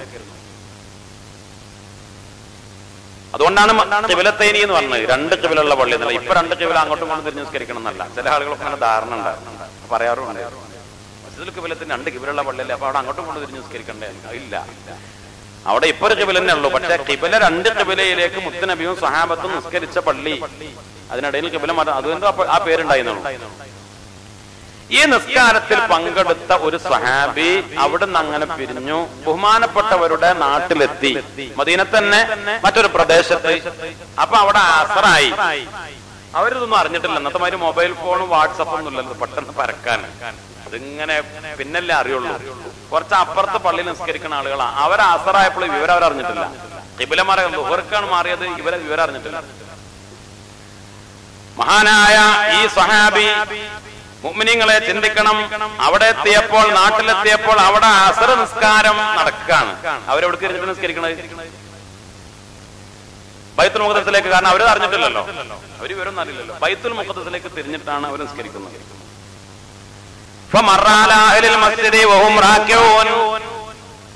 അവര് നിസ്കരിച്ചു കൊണ്ടിരിക്കുകയാണ്. അപ്പോൾ ബഹുമാനപ്പെട്ടവരെ അതിനിടയിൽ വിളിച്ചു പറഞ്ഞു, അഷ്ഹദു ബില്ലാഹ്, ഞാനിതാ നിങ്ങളോട് സാക്ഷ്യപ്പെടുത്തി പറയുന്നു, അല്ലാഹനെ പിടിച്ച് സാക്ഷ്യപ്പെടുത്തി പറയുന്നു, ലഖദ് സല്ലൈതു മഅൻ നബി സല്ലല്ലാഹു അലൈഹി വസല്ലം ഖിബല മക്ക, ഞാൻ മുത്തുനബി സല്ലല്ലാഹു അലൈഹി വസല്ലം തങ്ങളുടെ കൂടെ മക്കയിലേക്ക്, പരിശുദ്ധമായ മസ്ജിദുൽ ഹറാമിലേക്ക് തിരിഞ്ഞിട്ട് നിസ്കരിച്ചിട്ടാണ് ഞാൻ വരുന്നത് എന്ന് വിളിച്ചു പറഞ്ഞു. ഇതിന് കേട്ട ഉടനെ ഫദാറു, അവര് തിരിഞ്ഞു, ഇമാമും തിരിഞ്ഞു, എല്ലാരും കൂടെ തിരിഞ്ഞു. കമാഹും ഖിബൽ ബൈത്തി, പിന്നെ അവരും ആ നിസ്കാരം ബാക്കി എവിടേക്ക് തിരിഞ്ഞ് നിസ്കരിച്ചു? മസ്ജിദുൽ ഹറാമിലേക്ക്, പിന്നെ കഅബയിലേക്ക് നിസ്കരിച്ചു. ഇതിന് മഹാന്മാർ ഈ സംഭവം പറഞ്ഞിട്ട് പറയുന്നുണ്ട്, ഇതാണ് സഹാബത്തിനെ ഇത്തിബാഇന് ഉദാഹരണം പറഞ്ഞിട്ട് പറയാ, ഫൻദുർ ഇലാ സുറഅത്തിൽ ഇജാബ, നിങ്ങൾ നോക്ക് എത്ര വേഗത്തിലാണ് അവര് അതിന് ഉത്തരം നൽകിയത്, വഴിപ്പെട്ടത്. വഹും റാക്കിഊൻ അവര് നിസ്കാരത്തിലാണ്. എന്നിട്ട് എത്ര പെട്ടെന്ന് വഴിപ്പെട്ടു. ലം യതവഖഫു ഹത്താ യതഅക്കദു മിനൽ ഖബർ. ഈ പറഞ്ഞത് ശരിയാണോ എന്ന് പരിശോധിക്കുന്നവർ കാത്തുന്നില്ല. ഒരാൾ വിളിച്ചു വരണ കേട്ടപ്പോ ഈ നിസ്കാരം തന്നെ കഴിയട്ടെ, അടുത്ത മഗ്‌രിബ് മുതൽ നോക്കാം, അന്വേഷിക്കാം, ഉറപ്പുവരുത്താം എന്നുള്ള ഒരാലോചനയില്ല. ബൽ ബാദറു, അവർ വളരെ ധൃതി കാണിച്ചു, വേഗത കാണിച്ചു. ഇല തഹവ്വുലി ബിമുജറദി ഇഖ്ബാരി റജുലിൻ വാഹിദ്. ഒരാളുടെ ഒറ്റ വാക്ക്, ഒരാളുടെ ഒരു വാക്കിന് വഴിപ്പെട്ടുകൊണ്ട് ആ നിസ്കാരത്തിൽ അവർ ഖിബ്ല തിരിച്ചു മാറ്റി നിസ്കരിച്ചു എന്ന്. കാരണം എന്താണ്? ഒരു സ്വഹാബിലുള്ള വിശ്വാസമാണ്. കാരണം അല്ലാഹു റബ്ബുൽ ഇസ്സത്ത് തെരഞ്ഞെടുത്തവരാണ് ആര്? സ്വഹാബിമാര്. ആ ഒരു സ്വഹാബിയാണ് പറയുന്നത്, നുണ അറിയില്ല. ഒരു സ്വഹാബിയാണ്. ആ സ്വഹാബിയെ പിൻപറ്റിയാൽ അത് ഹക്കായ മുത്തനബി പഠിപ്പിച്ചതാണ്. ഒരു സ്വഹാബിയാണ് പറയുന്നത് എന്ന് ബോധമുള്ളത് കൊണ്ടാണ് അവര്. അല്ലത് ചെറിയ കാര്യമല്ലല്ലോ. കാരണം നിസ്കാരത്തിന്റെ ഇടയിൽ ഖിബലയിലേക്ക് മുന്നിടൽ ഷർത്താണ്. ഷർത്ത് പൊളിഞ്ഞാൽ നിസ്കാരം ബാത്തിലാവും. ഇവന്റെ വർത്താനം കേട്ടിട്ട് അത് ആരാന്ന് പെട്ടെന്ന് ശബ്ദം കൊണ്ടേ മനസ്സിലാവുള്ളൂ, കണ്ടിട്ടൊന്നുമല്ല. വരും കണ്ട് തിരിഞ്ഞ് നിസ്കരിക്കല്ലേ, പുറകുന്നല്ലേ വിളിച്ചു പറയുന്നത്. അവര് നേരെ തിരിഞ്ഞു. മുഅ്മിനീങ്ങളെ ചിന്തിക്കണം എന്ന് പറഞ്ഞാൽ ഇത്തിബാഉം അനുസരണയും അംഗീകാരവും അതിന് ദീനിൽ വളരെ ശക്തമായ വലിയ അടിത്തറയുണ്ട്. ബഹുമാനപ്പെട്ട ഇബ്നു അബ്ബാസ് റളിയല്ലാഹു അൻഹു റിപ്പോർട്ട് ചെയ്യുന്നു, സഹാബിമാരുടെ സ്വഭാവമാണ് ഞാൻ പറയുന്നത്. എന്തുകൊണ്ടാണ് അവർ മഹാന്മാരായത്? സ്വഹാബിമാര് മുത്തനബിയെ ഇത്തിബാഅ് ചെയ്തതിന്റെ രീതികൾ എങ്ങനെയാണ്? എത്രയോ ആയിരക്കണക്കിന് ഉദാഹരണങ്ങൾ നമുക്ക് പറയാൻ കഴിയും. അല്ലാഹുവിന്റെ റസൂൽ സല്ലല്ലാഹു അലൈഹി വസല്ലമ തങ്ങൾ അന്ന റസൂലുള്ളാഹി സല്ലല്ലാഹു അലൈഹി വസല്ലം റആ ഖാതമൻ മിൻ ദഹബ് ഫീ യദി റജുലിൻ. ഒരു പുരുഷനായ സ്വഹാബിയുടെ കയ്യിൽ ഒരു സ്വർണത്തിന്റെ മോതിരം കണ്ടു മുത്തനബി. ആണാ സ്വർണ്ണമോതിരം കയ്യിൽ. റസൂലുള്ളാഹി എന്താ ചെയ്തത് അറിയോ? ഇത് കണ്ട ഉടനെ റസൂലുള്ളാഹി അത് ഊരടാന്ന് പറയുന്നല്ല ചെയ്തത്. പിന്നെ ഫനസഅഹു, മുത്തനബിയെ കണ്ട് ഊരി. എന്നിട്ട് ഫതറഹു, ഒരൊറ്റ ഇറ. അല്ലേ? എന്തുകൊണ്ട്? ഇതിന്റെ ഗൗരവം പഠിപ്പിക്കണം. എന്നിട്ട് റസൂലുള്ളാഹി പറഞ്ഞോളൂ. ആദ്യം ഒന്നും മിണ്ടില്ല. ഇത് കണ്ട ഉടനെ കയ്യിൽ പിടിച്ചിട്ട് ഊരി ഒരൊറ്റ ഏറ് മോതിരം. എന്നിട്ട് പറഞ്ഞു യഅമദു അഖദുകും ഇലാ ജംറത്തിൻ മിൻ നാരിൻ ഫയജഅലുഹാ ഫീ യദിഹി. അല്ലാഹു റസൂൽ പറഞ്ഞു, തീക്കട്ടയാണോ നിങ്ങൾ കയ്യിലണിയുന്നത്? നരകത്തിലെ ചുട്ടുപൊള്ളുന്ന തീക്കനലാണോ നിങ്ങൾ കയ്യിലണിയുന്നത്? അല്ലാഹു റസൂൽ ഗൗരവത്തില് ഇത് വലിച്ചെറിഞ്ഞിട്ടാ പറഞ്ഞത്. മൂപ്പരൊന്നും മുണ്ടില്ല. കാരണം വിഷയത്തിന്റെ ഗൗരവം മനസ്സിലാക്കി പേടിയായി. കേട്ടവരൊക്കെ പേടിച്ചു. അല്ലാഹു റസൂൽ അങ്ങനെ പോയി, മുത്തനബിയോട് പോയി. അപ്പോൾ വിരുദ്ധന്മാരുണ്ടാവുമല്ലോ, എല്ലാത്തിലുള്ള അഭിപ്രായം പറയാൻ ആളുണ്ടാവും, വിരുദ്ധന്മാരുണ്ടാവുമല്ലോ. ഒരാൾ പറഞ്ഞു, ചങ്ങായേ അല്ലാഹുവിന്റെ റസൂൽ പോയിക്കണു, എടുത്തു പറഞ്ഞു. അയാൾ പറഞ്ഞു അയാളോട്, റസൂലുള്ളാഹി സ്വല്ലല്ലാഹു അലൈഹി വസല്ലം ജദർത്തൊരു കടലാസിൽ പിടിച്ചിട്ട് പോക്കറ്റിട്ടുള്ള കയ്യും മറണ്ട, സ്വർണ്ണല്ലേ, അതിന്റെ എടുത്തോ. ഇന്ദഫേബി വേറെന്തെങ്കിലും ഉപകാരം ഉണ്ടാവൂലേ? ഞാൻ അത് പെണ്ണുങ്ങൾക്ക് മുതലുണ്ടായി കൊടുത്തൂടെ? അല്ലെങ്കിൽ അത് വിറ്റാൽ സ്വർണ്ണല്ലേ, നല്ല പൈസ ഇട്ടൂലേ, നല്ല വില പിടിപ്പുള്ള മുതലല്ലേ, ഈ കയ്യും അണിയണ്ട. നബി പോയിക്കണു, എടുത്ത് പോക്കറ്റിലിട്ടോ പറഞ്ഞു. അപ്പോൾ പറഞ്ഞു, ഇദ്ദേഹം പറഞ്ഞു, ഇല്ല വല്ലാഹി ലാ അഖുദുഹു അബദാ, ഒരിക്കലും ഞാനത് തിരിച്ചെടുക്കുകയില്ല. കാരണം വഖദ് തറഹു റസൂലുള്ളാഹ്, അല്ലാഹുവിന്റെ റസൂലാണ് അത് വലിച്ചെറിഞ്ഞത്. മുത്തനബി വലിച്ചെറിഞ്ഞ ഒരു സാധനം ഇനി ഞാൻ തിരിച്ചെടുക്കൂല. അത് തിരിച്ചെടുത്ത തെറ്റായിട്ടല്ല. കാരണം എന്താ, നമ്മളും ബുദ്ധി കൊണ്ട് ചിന്തിച്ചാല് അല്ലാഹുവിന്റെ റസൂൽ ഇത് ഗൗരവം, അതുകൊണ്ടാണല്ലോ. ഇനി മുത്തനബിയോട് ചെന്ന് ചോദിക്കണം, അല്ലാഹുവിന്റെ റസൂൽ ആ മോതിരങ്ങൾ വലിച്ചെറിഞ്ഞ് ഞാൻ ഒരിക്കലും ഞാൻ കയ്യുമൂല, ഞാനത് അതെടുത്തിട്ട് ഞാൻ പെണ്ണുങ്ങൾക്ക് ആഭരണം ആയിക്കോട്ടെ എന്ന് ചോദിച്ച റസൂൽ സമ്മതമൊക്കെ കൊടുക്കും. റസൂൽ അതിന്റെ ഗൗരവം പഠിപ്പിക്കാനാണ് ആ ദേശത്തിൽ അങ്ങനെ ചെയ്യുന്നത്. ഇനി അത് എടുത്ത് മറ്റൊരു കാര്യത്തിന് ഉപയോഗിച്ചത് തെറ്റുമല്ല. പക്ഷെ ഇവിടെ ഒരു അദബ്, മുത്തനബി വലിച്ചെറിഞ്ഞതല്ലേ, ഇനി ഞാൻ അത് ഒരിക്കലും അബദൻ എന്ന് പറഞ്ഞെന്താ, ഒരിക്കലും ഞാനത് എന്റെ ജീവിതകാലത്ത് ഒരിക്കലും ഞാനത് തിരിച്ചെടുക്കൂല. കാരണം അല്ലാഹുവിന്റെ റസൂൽ വലിച്ചെറിഞ്ഞ ഒന്നാണ് എന്ന് ബഹുമാനപ്പെട്ട ഈ സ്വഹാബി പ്രതികരിച്ചു എന്ന് ഹദീസിന്റെ കിതാബുകളിൽ കാണാം. അല്ലാഹു സുബ്ഹാനഹു വ തആല നമുക്ക് മനസ്സിലാക്കാൻ തൗഫീഖ് നൽകി അനുഗ്രഹിക്കട്ടെ. പ്രിയപ്പെട്ട മുഅ്മിനീങ്ങളെ, ചിന്തിക്കണം.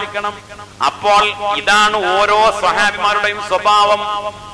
അവരങ്ങനെ കലവറയില്ലാതെയാണ് മുത്തുനബിക്ക് വഴിപ്പെട്ടത്, റസൂലുള്ളാഹിനെ അംഗീകരിച്ചത്. ഒരു ചെറിയ നിസ്സാരമായ കാര്യത്തിൽ പോലും ഏത് കാര്യങ്ങളും അവരുടെ രീതി അതായിരുന്നു. അഷ്ഹദു അല്ലാ ഇലാഹ ഇല്ലല്ലാഹ് അസ്തഗ്ഫിറുല്ലാഹ് വഅസ്അലുകൽ ജന്നത വഅഊദു ബിക മിനൻ നാർ. അഷ്ഹദു അല്ലാ ഇലാഹ ഇല്ലല്ലാഹ് അസ്തഗ്ഫിറുല്ലാഹ് വഅസ്അലുകൽ ജന്നത വഅഊദു ബിക മിനൻ നാർ.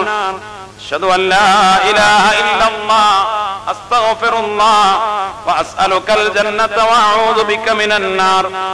اللهم ارحمني يا ارحم الراحمين اللهم ارحمني يا ارحم الراحمين اللهم ارحمني يا ارحم الراحمين.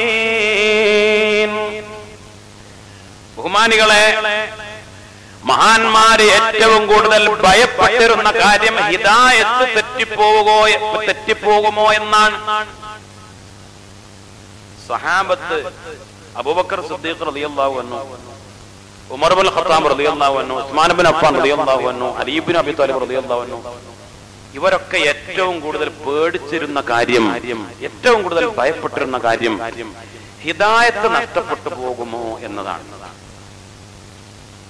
ഹിദായത്ത് നഷ്ടപ്പെട്ടു പോകുമോ എന്നതാണ്. ബഹുമാനപ്പെട്ട ഉസ്മാൻ ഇബ്നു അഫ്ഫാൻ റളിയല്ലാഹു അൻഹു മഹാനവറുകൾ പറഞ്ഞു, ഇന്നൽ മുഅ്മിന ഫീ സിത്തത്തി അൻവാഇൻ മിനൽ ഖൗഫ്. ഒരു മുഅ്മിൻ എന്ന് പറഞ്ഞാൽ 6 തരത്തിലുള്ള പേടിയിലാണ്. 6 തരത്തിലുള്ള പേടി മുഅ്മിന് ഉണ്ടാവണം. 6 തരത്തിലുള്ള പേടി മുഅ്മിനിന് ഉണ്ടാവണം. ഒന്നാമത്തെ പേടി ബഹുമാനപ്പെട്ടവർ പറഞ്ഞു, മിൻ ഖിബലിൽ ഈമാൻ. ഈമാനിന്റെ ഭാഗത്തുള്ള പേടിയാണ്.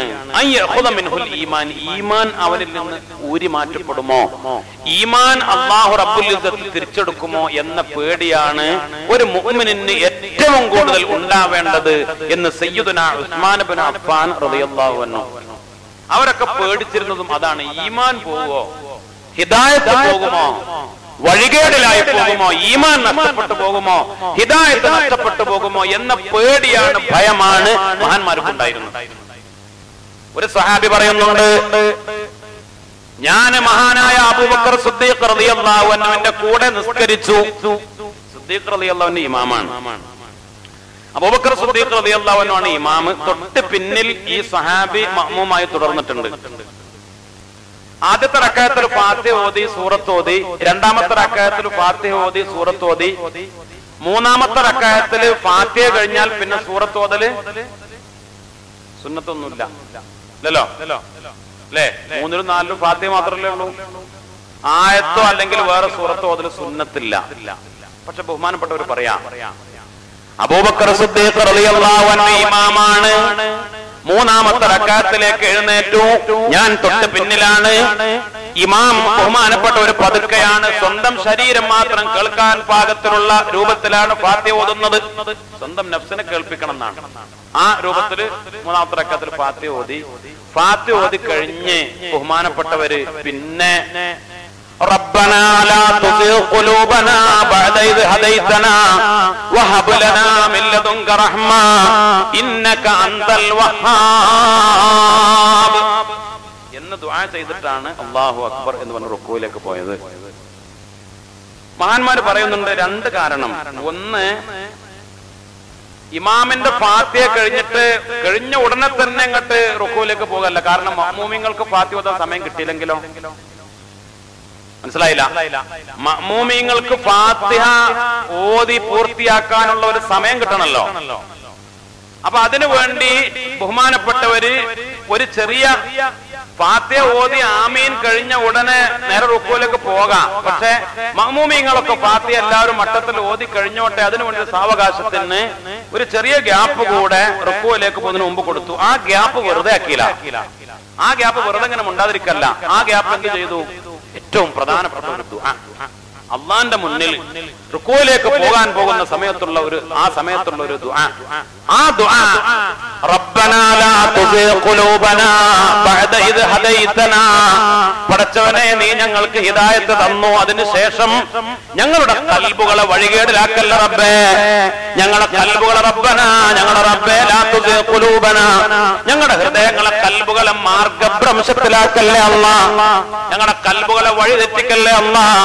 ബഅദ ഇദ് ഹദൈതനാ, നീ ഞങ്ങൾക്ക് ഹിദായത്ത് തന്നതിനു ശേഷം, നീ ഞങ്ങൾക്ക് ഹിദായത്ത് തന്നതുകൊണ്ടാണ് ഞങ്ങൾ ഈ നിസ്കരിക്കുന്നത്, നീ ഞങ്ങൾക്ക് ഹിദായത്ത് തന്നതുകൊണ്ടാണ് ഞങ്ങൾ മുത്തുനബിയെ പിൻപറ്റിയത്, ഞങ്ങൾ മുഅ്മിനീങ്ങളായത് ഈ സൽക്കർമ്മങ്ങൾ ചെയ്യുന്നത്, നീ ഞങ്ങൾക്ക് ഹിദായത്ത് തന്നതുകൊണ്ടാണ് ഞങ്ങൾ തമ്മാടിത്തരങ്ങളൊക്കെ ഒഴിവാക്കുന്നത്, മദ്യപാനവും വ്യഭിചാരവും ഹറാമുകളൊക്കെ ഒഴിവാക്കിയിട്ട് മുഅ്മിനീങ്ങളായി ജീവിക്കുന്ന പടച്ചവനെ, നീ തന്ന ഹിദായത്ത് കൊണ്ടാണ്.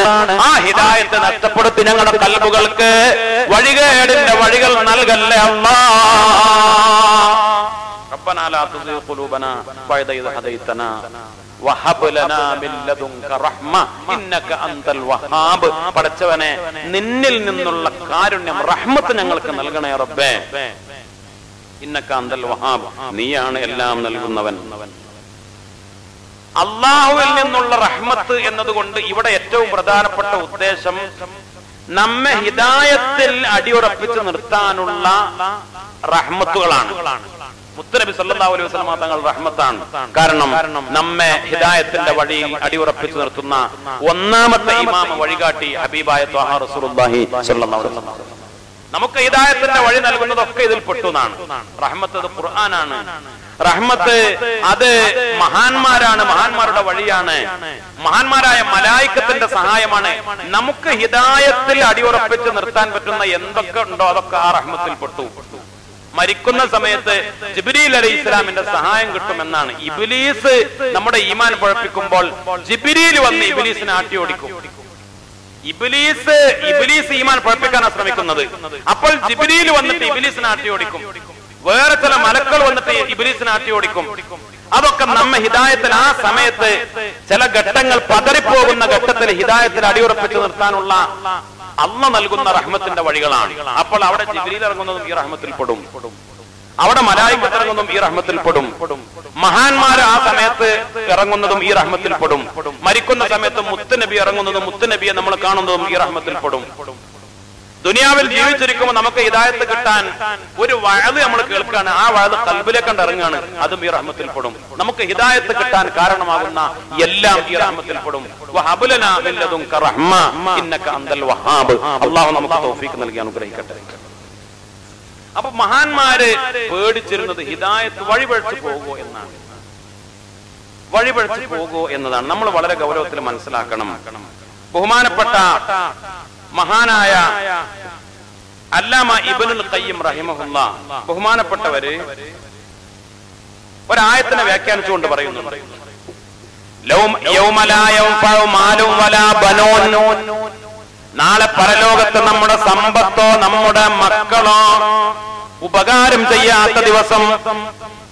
ഇല്ലാ മൻ അത്തല്ലാഹ ബിഖൽബിൻ സലീം.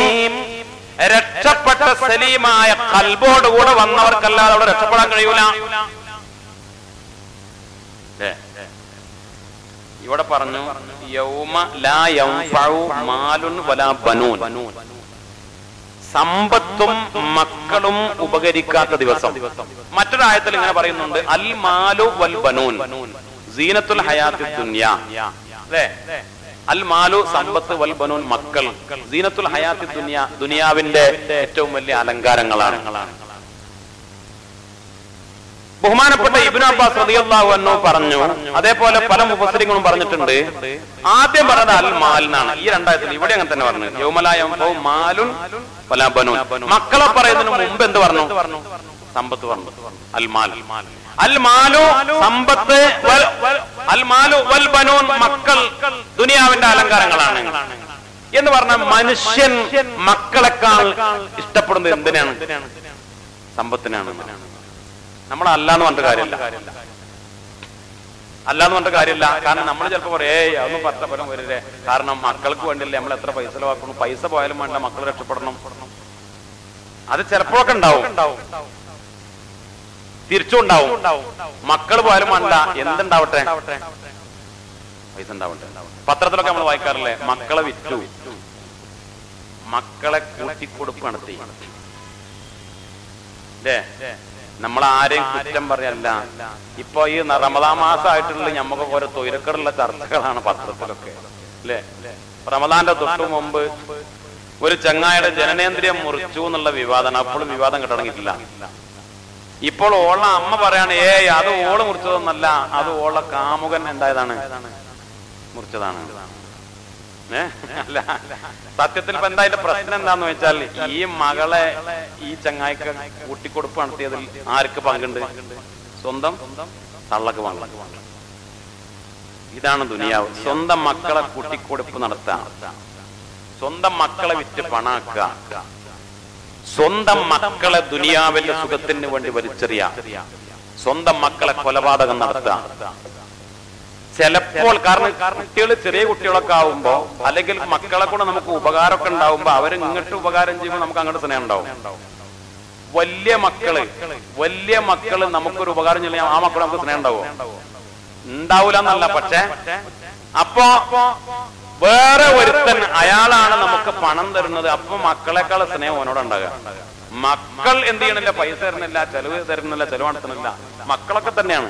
പക്ഷെ വാപ്പാക്ക് ഉമ്മാക്ക് സാമ്പത്തികമായ സൗകര്യം ചെയ്ത് കൊടുക്കുന്ന വേറൊരാളാ, മകനൊന്നുമല്ല, വേറൊരാളാ. അപ്പോൾ സ്നേഹം അങ്ങോട്ട് പോകും. അത് സ്വാഭാവികമാണ്, മനുഷ്യന്റെ സ്വഭാവമാണ്. നമ്മളല്ലാന്ന് കണ്ടു കാര്യമില്ല. അള്ള പറയണം അങ്ങനെയാണ്. മനുഷ്യൻ ഏത് ഘട്ടത്തിലും പണത്തിന് പ്രാധാന്യം കൊടുക്കുന്ന, ഇനി മക്കളെ ആണെങ്കിലും വേണ്ടില്ല, എന്താണെങ്കിലും വേണ്ടില്ല, ഞമ്മക്ക് നമ്മളെ കാര്യം നടക്കണം. ഇത് മനുഷ്യന്റെ സ്വഭാവമാണ്. അതുകൊണ്ടാണ് അൽമാലു ആദ്യം സമ്പത്ത് എന്ന് പറഞ്ഞത് എന്ന് മഹാന്മാര് വ്യാഖ്യാനിക്കുന്നു. ഇവിടെയും പറഞ്ഞു, നിങ്ങൾ അതുകൊണ്ട് ദുനിയാവിൽ ഒരു തന്ത വയസ്സനാണ് അവസാന കാലം വരെ ഓന്റെ ആഗ്രഹം പൈസ ഉണ്ടാവണം തന്നെയാണ്. അങ്ങനെ അവൻ കുറെ പൈസക്ക് ഒരു കൂട്ടി സമ്പത്തൊക്കെ ഉണ്ടാക്കി. യൗമലായം മാലുൻ, ആ സമ്പത്തൊന്നും അവന് ഉപകാരം ചെയ്യൂല. പിന്നെ അവന് മക്കളുണ്ടായി, മക്കളൊക്കെ പോറ്റി വളർത്തി, പേരക്കുട്ടികളൊക്കെ ഉണ്ടായി, അവർക്ക് വേണ്ടി കഷ്ടപ്പെട്ടു, ത്യാഗം ചെയ്തു. മക്കളെ പോറ്റാനാ ഗൾഫ് പോയത്, അതിനാ നാട് വിട്ടത്, അതിനാണ് അധ്വാനിച്ചത്, അതിനാ വേർത്തൊലിച്ചത്, അതിനാ ഉറക്കൊഴിച്ചത്. അല്ലേ? നമ്മളൊക്കെ അങ്ങനെ തന്നെയാണ്. നമ്മുടെ ജീവിതകാലം ആത്മാർത്ഥമായിട്ട് നമ്മളൊക്കെ പരിശോധിച്ചാല്, നമ്മൾ ഓരോ ഈ റമദാൻ മാസം ആയാൽ പോലും നമ്മൾ ഒരു ദിവസത്തിലെ ഏറ്റവും കൂടുതൽ സമയം ചെലവാക്കുന്നത് എന്തിനു വേണ്ടിയാണ്? ദുനിയാവിന് വേണ്ടിയാണ്. ദുനിയാവ് പറഞ്ഞ സമ്പത്തും മക്കളും ഈ സുഖവും സൗകര്യമൊക്കെ ഇതിന് തന്നെ. അള്ളാഹ്ക്ക് വേണ്ടി നമ്മൾ സമയം ചെലവഴിക്കൽ കുറവാണ്. അത് ഉറപ്പാണ്. അള്ളാഹു റബ്ബുൽ ഇസ്സത്ത് കാത്തുരക്ഷിക്കട്ടെ. അപ്പൊ നിങ്ങൾ ഏറ്റവും കൂടുതൽ പ്രാധാന്യം കൊടുക്കുന്ന ഈ ദുനിയാവ്, ദുനിയാവിലെ സമ്പത്ത്, ദുനിയാവിലെ മക്കൾ ഒരു ഉപകാരം ചെയ്യില്ല. ഉപകാരം ഉണ്ടാവും എന്താണ്? ഖൽബുൻ സലീം, സലീമായ ഒരു ഖൽബ്. അല്ലാമ ഇബ്നുൽ ഖയ്യിം റഹിമഹുല്ലാഹ് ബഹുമാനപ്പെട്ട ഒരു വ്യാഖ്യാനിക്കുന്നത്, എങ്ങനെയാണ് സലീമായ ഖൽബുണ്ടാവുക, രക്ഷപ്പെട്ട ഹൃദയം എങ്ങനെ ഉണ്ടാവുക? വലാ യസ്ലമുൽ ഖൽബു ഹത്താ യസ്ലമു മിൻ 5 കാര്യങ്ങളിൽ നിന്ന് ഖൽബ് രക്ഷപ്പെട്ടാലാണ്, 5 കാര്യങ്ങളിൽ നിന്ന് ഖൽബ് രക്ഷപ്പെട്ടാലാണ് ഒരാള് ഖൽബ് സലീമായവനാവുക. ഖൽബാണ് രക്ഷപ്പെടുന്ന 5 കാര്യങ്ങളിൽ. ഒന്ന് മിൻ ശിർക്കിൻ യുനാഖിദു തൗഹീദ്, പടച്ച റബ്ബിന്റെ തൗഹീദിനെ പൊളിച്ചു കളയുന്ന ശിർക്ക്. ഖൽബ് രക്ഷപ്പെടാം ശിർക്കിൽ നിന്ന്. അപ്പോൾ ഒരു കാര്യം മനസ്സിലാക്കണം, ശിർക്ക് എന്ന് പറഞ്ഞത് ഒരു വിശ്വാസമാണ്. ശിർക്ക് എന്ന് പറഞ്ഞ ഒരു കർമ്മല്ല. ശിർക്ക് സംഭവിക്കുക എവിടെയാണ്? വിശ്വാസത്തിൽ. ഞാനൊരു പ്രധാനപ്പെട്ട കാര്യത്തിലേക്ക് വരികയാണ്. നമ്മൾ വളരെ ഗൗരവത്തിൽ ചിന്തിക്കണം. രണ്ടാമത് പറഞ്ഞു, ബിദ്അത്തിൽ നിന്ന് ഖൽബ് രക്ഷപ്പെടണം. തുഖാലിഫു സുന്നത്ത, സുന്നത്തിന് വിരുദ്ധമായ ബിദ്അത്തിൽ നിന്ന് ഖൽബ് രക്ഷപ്പെടണം. വഗഫലത്തിൻ തുനാഖിദു ദിക്റ, ദിക്റിനെ പൊളിച്ചു കളയുന്ന, അള്ളാന്റെ ദിക്റിനെ പൊളിച്ചു കളയുന്ന, അള്ളാന്റെ ദിക്റിനെ ഇല്ലാതാക്കുന്ന ഗഫലത്ത്, ആ ഗഫലത്തിന്റെ ചിന്തകളിൽ നിന്ന് ഖൽബ് രക്ഷപ്പെടണം. വശഹവത്തിൻ തുഖാലിഫുൽ അംറ, ആത്മീയ കാര്യങ്ങൾക്ക് എതിരാകുന്ന ഷഹവാത്തുകൾ, ആഗ്രഹങ്ങൾ, ഷഹവത്തുകൾ, അതിൽ നിന്ന് ഖൽബ് രക്ഷപ്പെടണം. വഹവൻ, ദേഹേച്ഛയിൽ നിന്ന് രക്ഷപ്പെടണം. യുനാഖിദുൽ ഇഖ്ലാസ്, ഇഖ്ലാസിനെ പൊളിച്ചു കളയുന്ന ദേഹേച്ഛയിൽ നിന്ന് രക്ഷപ്പെടണം. 5 കാര്യങ്ങളിൽ നിന്ന് ഖൽബ് രക്ഷപ്പെട്ടാലാണ് സലീമായ ഖൽബാവുക എന്ന് പറയാ. ഒന്ന് അവസാനം ഇങ്ങോട്ട് തിരിച്ചു വരിക. ഹവൻ യുനാഖിദുൽ ഇഖ്ലാസ്. ഇഖ്ലാസ് എന്ന് പറഞ്ഞാൽ എന്താണ്? നിഷ്കളങ്കതയാണ് അല്ലെ? ഇഖ്ലാസ് എന്ന് പറഞ്ഞാല് കലർപ്പില്ലാത്ത നിഷ്കളങ്കതയാണ്. അള്ളാഹ്ക്ക് വേണ്ടി, അതാണ് ഇഖ്ലാസ്. ഏത് കാര്യവും അള്ളാഹുവിന് വേണ്ടി, അതാണ് ഇഖ്ലാസ്. ഹവ കടന്നുകൂടിയാൽ അത് പൊളിയും. കാരണം എന്താ? നമ്മളൊരു നല്ല കാര്യം ചെയ്യുമ്പോൾ നമ്മളൊരാൾക്ക് പൈസ കൊടുക്കുകയാണ്. പൈസ കൊടുക്കുമ്പോൾ നാലാള് പറയട്ടെ എന്ന് കരുതി കൊടുക്കും. അത് ഹവയാണ്, ദേഹേച്ഛയാണ്. കാരണം എന്താ? ഓന്റെ പേരുണ്ട് വായിച്ചിട്ട് ഓൻ അവിടെ അത്ര കൊടുത്തു അങ്ങനെ ആഗ്രഹിക്കുകയാണെങ്കിൽ പേര് വായിച്ച കുഴപ്പമില്ല. കാരണം പരസ്യമായി അള്ളാന്റെ റസൂല് ചോദിക്കാറുണ്ട് സഹാബത്തിനോട്, എന്താ നിങ്ങൾ തരിക, എത്ര നിങ്ങൾ കൊണ്ടുവന്നിട്ടുള്ളത്? പരസ്യമായിട്ട് പേര് പറഞ്ഞിട്ട് തന്നെ ഇന്ന ആൾ ഇത്ര തന്നിട്ടുണ്ടെന്ന് റസൂലുള്ളാഹി പറയാറുണ്ട്. അതെന്തല്ല, അത് തെറ്റല്ല. അത് മറ്റുള്ളവരെ പ്രോത്സാഹിപ്പിക്കാനൊക്കെ നല്ലതാണ്. അങ്ങനെയാണല്ലോ. ഒരാള് 1000 പറഞ്ഞു ആദ്യം. അപ്പൊ അടുത്ത ആള് 1,00,000 പറയില്ല. അടുത്ത ആള് എന്താ പറയാ, 500, ചിലപ്പോ 2000 പറഞ്ഞു, ചിലപ്പോ അല്ലെങ്കിൽ ഇങ്ങോട്ട് എന്റെ ചോടിലേക്കൊണ്ട് പോരോ 500. ഇനിയിപ്പോ ഈ പറഞ്ഞ മാതിരി അതുകൊണ്ട് ചുറ്റിക്കളി ഉണ്ടാവുള്ളൂ. അതിനേക്കാൾ കുറച്ച് കൂടുതലും കുറവൊക്കെ. എന്നാ ആദ്യം തന്നെ ഒരാൾ 1,00,000 പറഞ്ഞാൽ പിന്നെ അടുത്ത ആൾ 1000 എന്ന് പറയില്ല. കാരണം എനിക്കൊരു മടി ഉണ്ടാവും അല്ലേ? ഇതങ്ങനെ പറയിപ്പിക്കാനല്ല, മറ്റുള്ളവർക്ക് പ്രോത്സാഹനം കൊടുക്കാനൊക്കെ നല്ലതാണ്. അത് പറയുന്നതും സംഖ്യ പറയുന്നതും ഒക്കെ അതിനൊന്നും തെറ്റല്ല. പക്ഷെ മനസ്സ് ഇതാ പറഞ്ഞ മനസ്സാണ് പ്രശ്നം. മനസ്സിന് ആഗ്രഹിച്ചു ഇതെന്താവണം, മനസ്സാഗ്രഹിച്ചു പറയണം. ഒരാള് വന്നിട്ട് ഇപ്പം ബാക്കിൽ നിന്ന് ഒരാൾ വന്നു, അങ്ങനെ നടന്നു വന്നു, എല്ലാവരും ഇങ്ങനെ ശ്രദ്ധിച്ചു. എന്നിട്ട് മൂപ്പര് എൻ്റെ അടുത്ത് വന്നിട്ട് ഇവിടെ അങ്ങനെ അങ്ങോട്ട് തിരിഞ്ഞു നിന്നു. എന്നിട്ട് മൂപ്പര് ഒരു 2000 ഉറുപ്പിക എടുത്തിട്ട് വന്നു, ഉസ്താദെ ദ്വയർക്ക് പേര് പറയണ്ടെന്ന് പറഞ്ഞു. മനസ്സിലായില്ല? പേര് പറയാൻ ആഗ്രഹിക്കാത്ത ഒരു അനുഭാവി അങ്ങനെ പറഞ്ഞാ മതി. അപ്പൊ എന്തായി? ഇവനെ എല്ലാരും കണ്ടു, ഇവന്റെ കാര്യമൊക്കെ നടന്നു, ആരാണ് തരുന്നൊക്കെ മനസ്സിലായി. പിന്നെ ഇവൻ നല്ലോനാണെന്ന് പറയണം. എന്താണ് നല്ലോന്? ഇവൻ പേരും പ്രശ്നം ആഗ്രഹിക്കാത്ത ഒരാളാണ്, അതും കൂടി പറയണം. പേര് പറയാൻ ആഗ്രഹിക്കാത്ത ഒരു അനുഭാവി നടക്കാൻ ആഗ്രഹിക്കാത്ത ഒരു സൽക്കർമാണ്. പേര് പറയാൻ ഇവന്റെ കണക്കിൽ പേര് പറയാൻ ആഗ്രഹിക്കുക എന്നുള്ളൊരു തെറ്റാണ്. അപ്പൊ പേര് പറയാൻ ആഗ്രഹിക്കാതിരിക്കുക എന്നുള്ള നല്ല കാര്യമാണ്. അപ്പൊ അതൊക്കെ ഉള്ള ഒരു മുത്തഖിയായ ഒരു സ്വാലിഹായ മനുഷ്യനാണ്. മനസ്സിൽ ഇതൊക്കെ ഉണ്ടെങ്കിൽ ഒക്കെ പൊളിഞ്ഞു പോയി അല്ലെ? ഇവന്റെ മനസ്സിൽ എന്തുണ്ട്? പേര് പറയാൻ ആഗ്രഹിക്കാത്ത നല്ലൊരാളാണ്, എന്നാ എല്ലാവരും ഇതൊക്കെ അറിയുന്നു പോയില്ല. മുതല് രഹസ്യമായ സ്വതക്ക എന്ന് പറഞ്ഞാൽ ഇതൊന്നുമല്ല. കൈമടക്കെന്ന് പറയാറുണ്ട് അല്ലേ? കൈമടക്കെന്ന് പറയാറുണ്ട്. അതായത് ഇങ്ങനെ കൊടുക്കുമ്പോ ഇങ്ങനെ അല്ലേ, നോട്ട് ഇങ്ങനെ നിർത്തിയിട്ട് ഇങ്ങനെ മൗലരെ മൗലതൊക്കെ ഒതിയതല്ലേ, 500 നോട്ട് ഇങ്ങനെ അങ്ങനെ കൊടുക്കലില്ല നമ്മളെന്താ നോട്ടൊന്നും ഇങ്ങനെ ഒരു ചുരുട്ടിയിട്ട് ഇങ്ങനെ മെല്ലെ കയ്യിൽ അല്ലെ പോക്കറ്റിലിട്ട് കൊടുക്കും. അതിന്റെ ഒരു രീതിയാണ്. ചില ആളുകൾ വെറുതെ ഇങ്ങോട്ട് ചുരുട്ടി ഉണക്കാറുണ്ട്. ഞാനതും പറയാം, നോട്ടിനോട് നമ്മള് ബക്കറ്റ് വിരിവൊക്കെ എടുത്താലും പിന്നെ അത് നോട്ട് എണ്ണി നോക്കുമ്പോ കാണാം നല്ല പുതിയ നോട്ടൊക്കെ കാണാം. അങ്ങനെയൊക്കെ അളിമ്പിട്ട് ചില ആളുകളുടെ ധാരണ ഈ ബക്കറ്റിലൊക്കെ ഇട്ട് കൊടുക്കുമ്പോ ഇത് കൈ ഇങ്ങനെ മടക്കി ചുരുട്ടണം എന്നാ. അതൊരു കൂലുള്ള കാര്യമാണ്. അതൊരു കൂലൊന്നുമില്ല. നോട്ടിനെ നമ്മൾ ബഹുമാനിക്കണം. നോട്ട് എന്നത് ഒരു വിനിമയം, നാണയം അല്ലെങ്കിൽ പണം, അതിനൊരു ബഹുമാനമുണ്ട്. ചില ആളുകൾ അങ്ങനെ ധാരണ പുതിയ നോട്ട് നല്ല മടങ്ങാതെ ചുളിയാത്ത നല്ല നോട്ട് പോക്കറ്റിന് എടുത്തിട്ട് ബക്കറ്റിൽ വരുമ്പോ അതിങ്ങനെ കയ്യിലിട്ട് ഇങ്ങോട്ട് ഞെക്കി ചുരുട്ടി ഒരു ഉണ്ടാക്കിയിട്ടുണ്ടാവും. അതൊരു സുന്നത്തായ കാര്യമൊന്നുമല്ല. ബക്കറ്റിൽ കൊടുക്കുമ്പോൾ അത് മട്ടത്തിലുള്ളൂ. എന്നാ പിന്നെ അത് നേരെ അട്ടി വെക്കാനും ആൾക്കാർക്ക് എണ്ണി കൊടുക്കാനൊക്കെ എളുപ്പമാണ്. പിന്നെ അത് നീർത്താൻ നിൽക്കണം. നീർത്താനത് ചുരുണ്ട് മടങ്ങിയിട്ട് ഈ നോട്ടിന്റെ ഇടയിൽ ഇതിങ്ങനെ പൊന്തി നിൽക്കുകയും ചെയ്യും. പിന്നെ ഇസ്തിരിയൊക്കെ ഇട്ട് നേരാക്കണം.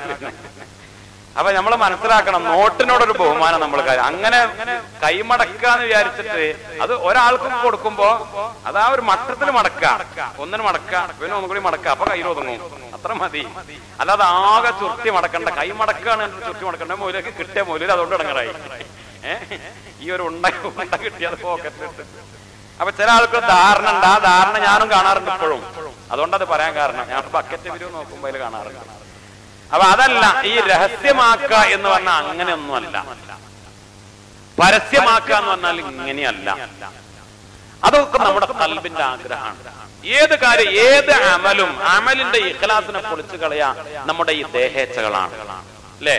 ഹജ്ജിന് പോണത് എന്തിനാ? ആജേരെന്ന് അറിയപ്പെടാൻ പോയി. കാര്യം നിസ്കരിക്കാൻ ഒരു ചെറുപ്പക്കാരൻ പറഞ്ഞു, ഓൻ പിന്നെ എപ്പോഴും 5 വക്തിനും പള്ളിക്കാണ്. അപ്പൊ എന്താ കല്യാണം ആലോചിക്കുന്നുണ്ട്. അപ്പൊ നാട്ടുകാരൊക്കെ പറയണം, ആ കുട്ടികളുണ്ട്, ഓ 5 വക്ത് പള്ളിക്ക് വരണമെന്നല്ലേ. ഓ പെണ്ണിട്ട് അതോടുകൂടെ ഓന്റെ പള്ളിക്ക് വരവുന്നു. അപ്പൊ എന്തിനാ പള്ളിക്ക് വന്നിട്ട്? കല്യാണം ആൾക്കാർ മുടക്കരുത്, ഓ നല്ലവനാണ് എന്ന് പറയണം. അപ്പൊ ഏത് അമലിലും നമ്മുടെ ഹവ കടന്നുകൂടിയാൽ ഇഖ്ലാസ് പൊളിഞ്ഞു പോകും. പിന്നെ ഷഹ്വത്ത് തുഖാലിഫുൽ അംർ, ആത്മീയ വഴിയെ പൊളിച്ചു കളയ ഷഹ്വത്താണ്. ഒരാള് ഇഖ്ലാസ് ഉള്ള ആളാ, ഇഖ്ലാസൊക്കെ ഉണ്ട്, ഇഖ്ലാസ് ഉണ്ട്, ഇങ്ങനെയുള്ള യാതൊരു ചിന്തയില്ല. പക്ഷെ നല്ല ആത്മീയ കാര്യങ്ങൾ, നിസ്കാരമുണ്ട്, നോമ്പുണ്ട്, എല്ലാ അമലും ഉണ്ട്, എല്ലാ. പക്ഷെ ചില ഷഹ്വത്തുകൾ കൂടുതലാണ്. അത് എന്തിലും ആവാം, അത് ഏത് കാര്യത്തിലും. ഒരു ഹറാമായ കാര്യത്തിലുള്ള ആ വികാരം കൂടുതലാണ്. ഒരു പെണ്ണിനെ കണ്ടാ പിന്നെ പെണ്ണിന്റെ നിസ്കാരമൊക്കെ പോയി. ആള് നല്ല നിസ്കാരക്കാരനും നല്ല നോമ്പും ഒക്കെയാണ്, പക്ഷെ ഒരു പെണ്ണിനെ കണ്ടാ പിന്നെ. അല്ലെങ്കിൽ പെണ്ണിന്റെ മൊബൈൽ തുറന്നാൽ ഇവന്റെ നിസ്കാരവും നോമ്പും ഒക്കെ പോയി. ഷഹ്വത്തിന്റെ പുറകെ പോയി അത് നമ്മുടെ ആത്മീയതയെ പൊളിച്ചു കളയും. ഇതൊക്കെ ഖൽബിന്റെ കേടുകളാണ്. അള്ളാന്റെ ദിക്റിനെ പൊളിച്ചു കളയുന്ന ഗഫലത്ത്, അശ്രദ്ധ. ഒരു മുഅ്മിനിനെ സംബന്ധിച്ചിടത്തോളം അവന്റെ എല്ലാ സമയവും പടച്ച റബ്ബിനെ ഓർക്കാനും അള്ളാഹ് പൊരുത്തപ്പെട്ട വഴിയിലും ആവാൻ കഴിയും. അള്ളാന്റെ വഴി മറന്നിട്ട് ഗഫലത്തിൽ, അത് സംസാരത്തിലാണെങ്കിലും അത് ആലോചനയിലാണെങ്കിലും ആ ഒരു അശ്രദ്ധ, ആ ഒരു ഗഫലത്ത് അല്ലാഹു റബ്ബുൽ ഇസ്സത്ത് കാത്തുരക്ഷിക്കട്ടെ. ആ ഗഫലത്തിന്റെ മനസ്സ് ബാധിച്ചാലാണ് നമ്മൾ സുബൈ ഖളാക്കുക. നിസ്കാരമൊക്കെ ഉണ്ട്, പക്ഷെ സുബൈ ഖളാക്കും. അല്ലെങ്കിൽ പല വക്തും അല്ലാഹ് കഴിഞ്ഞു, സമയം കഴിഞ്ഞു, പഠിച്ചോനെ ഞാൻ അറിഞ്ഞില്ലല്ലോ, അല്ലേ, പഠിച്ചോനെ ഖളാ ആയോ, അല്ലാഹ് ഞാൻ മഗ്‌രിബ് നിസ്കരിച്ചിട്ടില്ലല്ലോ, അസ്ർ നിസ്കരിച്ചിട്ടില്ലല്ലോ, ഖളാ ആയോ റബ്ബേ. ഇത് ഗഫലത്തിന്റെ ഖൽബാണ്. അവന് ദിക്റിന്റെ ഖൽബുണ്ടെങ്കിൽ അവന് ഒരു നിസ്കാരവും ഖളാ ആവൂല. കാരണം നിസ്കാരത്തിന്റെ സമയം പിന്നെ അവനക്ക് അതാണ് വലുത്. ളുഹറിന്റെ സമയം പിന്നെ ബാങ്ക് കേൾക്കണം എന്നൊന്നുമില്ല. ആ സമയമായ പിന്നെ ളുഹർ ആയില്ലേ, അസർ ആയില്ലേ. ഈ ഒരു ചിന്ത, ഈ ഒരു നിസ്കരിക്കണല്ലോ, ഇന്ന് വെള്ളിയാഴ്ച ആണല്ലോ, കുളിക്കണല്ലോ, നല്ല വസ്ത്രം ധരിക്കണല്ലോ, ജുമയൊക്കെ പോണല്ലോ, ഈ ഒരു ഖൽബിൽ ഈ ഒരു ചിന്ത ഉണ്ടാവും. അതില്ലാത്ത ഖൽബാണ് ഗഫലത്തിന്റെ ഖൽബ്. പടച്ച റബ്ബ് കാത്തുരക്ഷിക്കട്ടെ. ബിദ്അത്ത്, ബിദ്അത്ത് എന്ന് പറഞ്ഞാൽ സുന്നത്തിനെതിരാകുന്ന ബിദ്അത്ത് നമ്മൾ പലപ്പോഴും വിശദീകരിക്കാറുണ്ട്. ഞാൻ അത് വിശദീകരിക്കല്ല. ബിദ്അത്ത് എന്ന് പറഞ്ഞാല് വെറുതെ അങ്ങോട്ടും നിങ്ങളാണ് ബിദ്അത്ത്, അല്ല നിങ്ങളാ ബിദ്അത്ത്, അങ്ങോട്ടും ഇങ്ങോട്ടും ആരോപിക്കുമ്പോൾ മനസ്സിലാക്കണം എന്താണ് സുന്നത്ത്, എന്താണ് ബിദ്അത്ത് എന്ന്. സുന്നത്തിനെതിരായ ബിദ്അത്ത് എന്ന് പറഞ്ഞാൽ, സുന്നത്ത് നമ്മളിപ്പോ പിന്നെ ഫിഖ്ഹിലെ സുന്നത്തല്ല.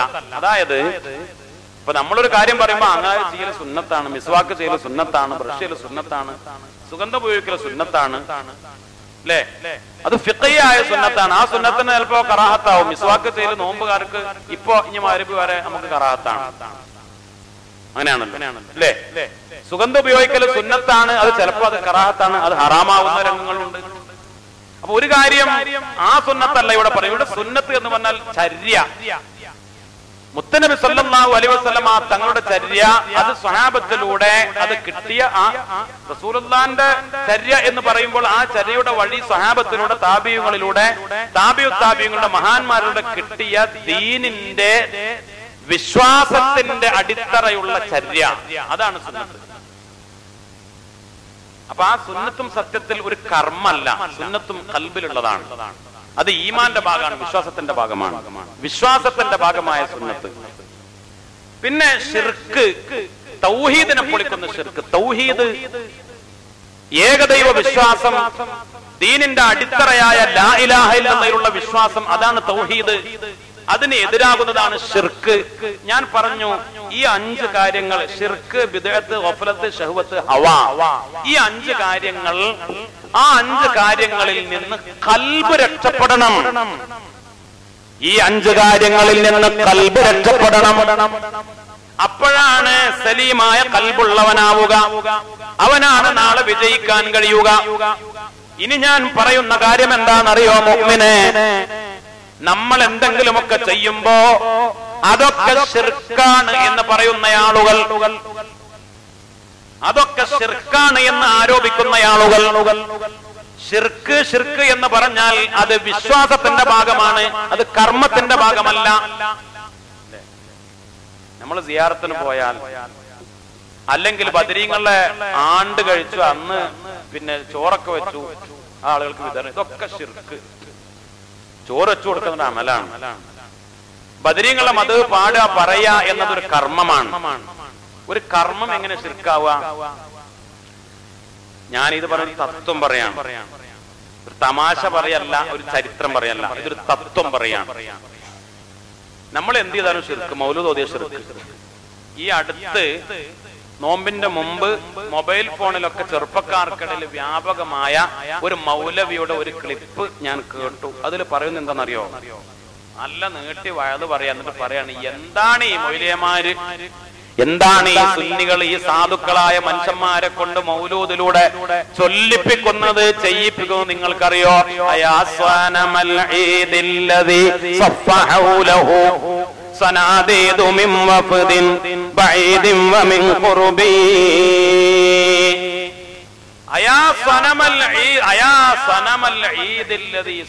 ബിംബത്തെ വിളിക്കുക മൗലിയമാര്. സനം പറഞ്ഞ എന്താ കൂട്ടരെ? ബിംബം. സനം എന്ന് പറഞ്ഞാലേ ബിംബം പറഞ്ഞു കൊടുക്കണേ, വയത് പറയാണ്. സനം പറഞ്ഞാൽ ബിംബം. ബിംബത്തെ വിളിക്കാൻ പാടുണ്ടോ? ബിംബത്തെ വിളിക്കാൻ പാടുണ്ടോ? മൗലൂദിലൂടെ ഈ മൊയ്ലിയമാര് ബിംബത്തെ വിളിക്കാണ്. ഈ സാധുക്കൾക്ക് ഇത് അറിയാം. ഒറ്റത് ഇങ്ങനെ കേട്ടിട്ട് സ്വലാത്തും തസ്ലീമുൻ വഅസ്കാ തഹിയ്യതി അലൽ മുസ്തഫൽ മുഖ്താരി ഖൈറിൽ ബരിയതി ഓരിങ്ങനെ ചെല്ലുന്ന ഈ മൊയ്ലിയമാര് ബല കൊണ്ട് ചെല്ലിപ്പിക്കണത് എന്താ? ഇവര് ചെല്ലുന്നതാ ബിംബത്തെ വിളിക്കുക.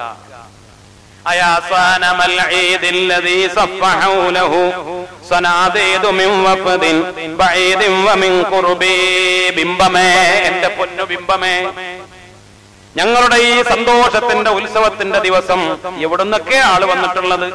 ബഈദിൻ വമിൻ ഖുർബി, എവിടുന്നൊക്കെ നാനാവത് ദൂരത്തുനിന്നും അടുത്തുനിന്നൊക്കെ ആള് കൂടി ഞങ്ങളൊക്കെ കൂടെ നിങ്ങളുടെ കൂടെ ഇരുന്നിട്ട്, എന്നിട്ട് എന്തേ തനക്കസ്ത മത്ലൂബൻ ഫമാദാക ഖുല്ലനാ ഫമിൻ ഹുസ്നിനാ ഖദ്ദറത്തിൽ ഈറു ബിസ്സുഹബി. എന്തേ നീ തലകുത്തി വീണത്? ഒന്ന് പറ. ഖുല്ലനാ, ഞങ്ങളോട് പറ. കരയണ് കണ്ട ഫമിൻ ഹുസ്നി, ഞങ്ങളെ ദുഃഖം എത്രയെന്ന് അറിയോ? ഞങ്ങളെ ടെൻഷൻ എത്രയെന്ന് അറിയോ? ഖദ്ദറത്തിൽ ഈറു ബിസ്സുഹബി, ഞങ്ങളെ ഒട്ടകങ്ങൾ പോലും കരയാണ്, ഞങ്ങളൊക്കെ കരയാണ്. വഇൻ കുന്ത മിൻ ദംബിൻ, ഞങ്ങൾ ചെയ്ത വല്ല തെറ്റും കാരണത്താൽ ഞങ്ങൾ വല്ല തെറ്റും ചെയ്തിട്ടാണെങ്കിൽ ഞങ്ങൾ ഇന്ന് മടങ്ങിക്കോളാം, ഇത് പുറത്തു തന്നാ മതി, ഇത് എന്തിനങ്ങനെ മുഖത്തി വീഴുന്നത് മറിയുന്നത്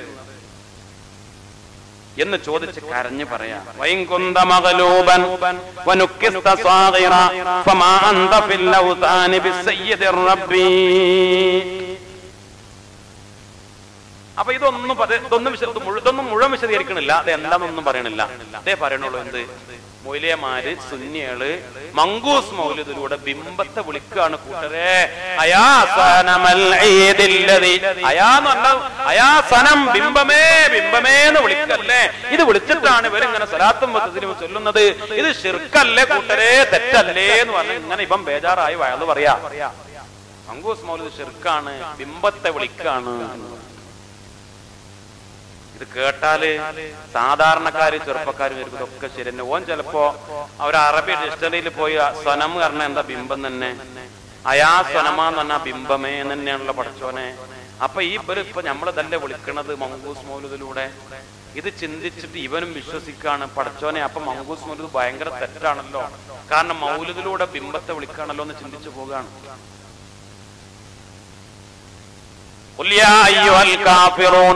ഖുർആനിലെ ഒരായത്താണ്, ഖുർആനിലെ അല്ലേ, സൂറത്തുൽ കാഫിറൂനിലെ ഒരായത്താണ്. ഒരാൾ പറയാണ്, എന്താ പഠിച്ചോനെ, യാ അയ്യുഹൽ കാഫിറൂൻ, കാഫിരീങ്ങളെ കാഫിരീങ്ങളെ എന്ന് വിളിക്കണം. യാ അയ്യുഹൽ കാഫിറൂൻ, കാഫിരീങ്ങളെ എന്ന് വിളിക്കണം. എന്താ കഥ? അത് ശിർക്കല്ലേ, തെറ്റല്ലേ? അല്ല, നമ്മൾ പറയാണ്, നമ്മൾ പറയണ്ട, ഖുർആനിന് എതിരായ ഒരാൾ വന്നിട്ട് പറയാണ് ഖുർആൻ തെറ്റാണ്, നിങ്ങൾ ഈ പറയണമാരെന്നല്ല ഖുർആനിൽ എന്ന് പറഞ്ഞാൽ ഖുർആനില് അള്ളാനെ വിളിക്കാനെന്നല്ല, ഖുർആനിൽ കാഫിരിങ്ങളെ വിളിക്കാനാണ് പറയുന്നത്. ഇതൊരായത്ത് അവിടെ അവസാനിച്ചു. ഖുൽ യാ അയ്യുഹൽ കാഫിറൂൻ ഒരായത്താണ്. ഇത് മുറിച്ചിട്ടൊന്നുമില്ല, ഒരായത്ത് പൂർണ്ണാണ്. ഖുർആനിലെ ഒരായത്താണ്. ഖുൽ യാ അയ്യുഹൽ കാഫിറൂൻ സൂറത്തുൽ കാഫിറൂനിലെ 1-ാമത്തെ ആയത്ത് 1-ാം നമ്പർ ആയത്താണ്. ബിസ്മി കഴിഞ്ഞാൽ ഖുൽ യാ അയ്യുഹൽ കാഫിറൂൻ. ഇത് മാത്രം ഒരാൾ പറഞ്ഞിട്ട് ഖുർആനിലത് ആ കാഫിരിങ്ങളെ വിളിക്കുന്നു, കാഫിരിങ്ങളെ വിളിക്കാൻ പറയുന്നു. വിളിക്കാന്ന് മാത്രം വിളിക്കാൻ പറയാണ്. പറഞ്ഞു കൊടുക്ക നബിയെ, യാ അയ്യുഹ കാഫിരിങ്ങളെ വിളിക്കാൻ പറഞ്ഞു കൊടുക്ക നബിയെ, എല്ലാരും കാഫിരിങ്ങളെ വിളിക്കട്ടെ നബിയെ എന്നൊരാൾക്ക് അർത്ഥം പറഞ്ഞാൽ അത് നിങ്ങൾ പോയില്ലേ, നിങ്ങളെ കളി നടക്കൂല. കാരണം ബാക്കി പറയും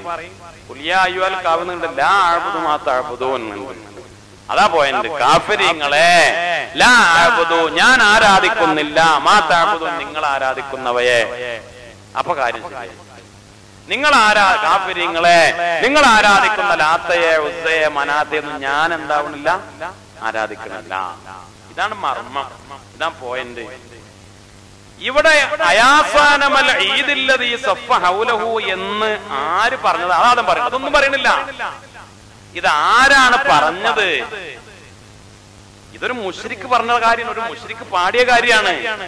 നമ്മളിപ്പോൾ ഒരു കഥ പറയുമ്പോൾ ആ കഥയില് ഒരാള് പറഞ്ഞതും ചെയ്തതൊക്കെ പറയാം. അപ്പോഴല്ലേ കഥ പൂർണ്ണമാവുള്ളത്, ആളുകൾക്ക് മനസ്സിലാവുള്ളൂ.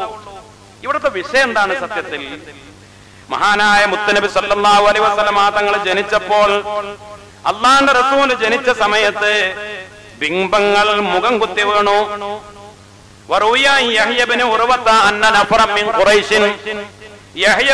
റിപ്പോർട്ട് ചെയ്യുകയാണ്, ഖുറൈശികൾ കുറെ ആളുകൾ ഒരുമിച്ച് കൂടി കാനോ ഇന്ദ സനമിൻ മിൻ അസ്നാമിഹിം അവരുടെ ഒരു ബിംബത്തിന്റെ അടുത്തായിരുന്നു. എന്നിട്ടോ ആ ബിംബത്തിന്റെ മുന്നിൽ അവരുടെ ഒരു ഉത്സവ ദിവസമായിരുന്നു. എന്നിട്ട് അവർ ഒരുമിച്ച് കൂടി എൻഹറൂന ഫിൽ ജസൂറ ഒട്ടകത്തേക്ക് ഇങ്ങനെ അറുത്തിട്ട് ഭക്ഷണമൊക്കെ ഉണ്ടാക്കി വയക്കുലൂന അവരിങ്ങനെ ഒട്ടകത്തെ അറുത്ത് വലിയ ഭക്ഷണം ഉണ്ടാക്കി തിന്നാവ യശ്റബൂന കുടിക്കുക. അവര് ആ ബിംബത്തിന്റെ മുന്നിൽ അവരവിടെ തന്നെ അങ്ങനെ ഇരുന്നു കഴിച്ചു കൂട്ടാണ്, ഭജന ഇരിക്കുകയാണ്. അവിടെ തന്നെയാണ് അവിടെ ഉത്സവങ്ങളും ഒക്കെ എല്ലാ കാര്യങ്ങളും. അങ്ങനെ അവര് ആ ബിംബത്തിന്റെ അടുത്തേക്ക് അങ്ങനെ പൂജക്ക് വേണ്ടി കയറിയപ്പോൾ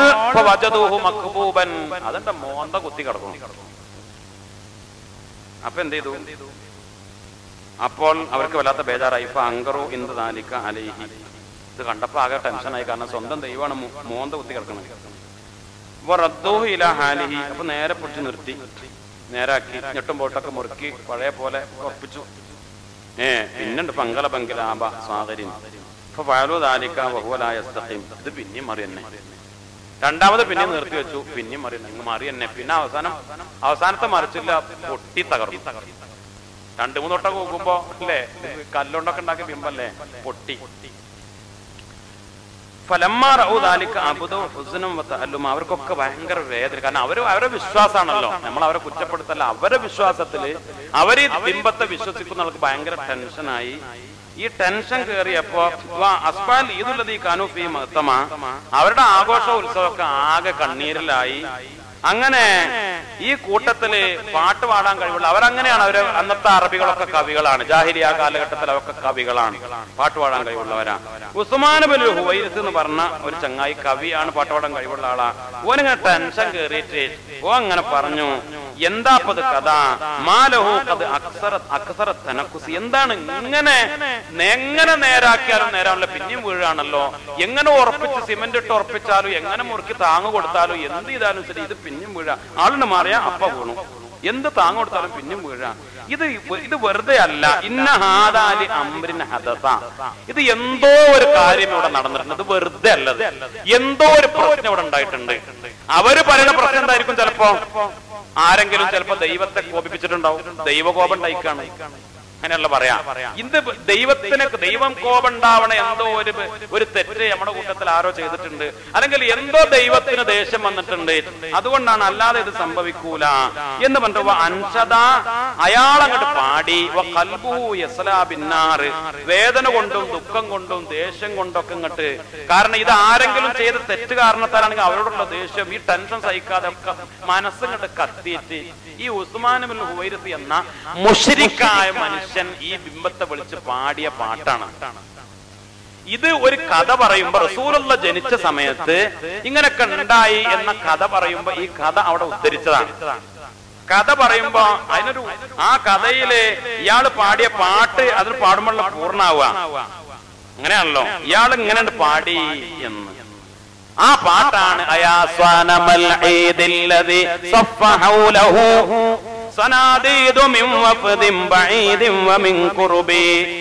ആ ദൈവത്തെ വിളിച്ചുകൊണ്ടുള്ള പാട്ടാണ് 4 വരി.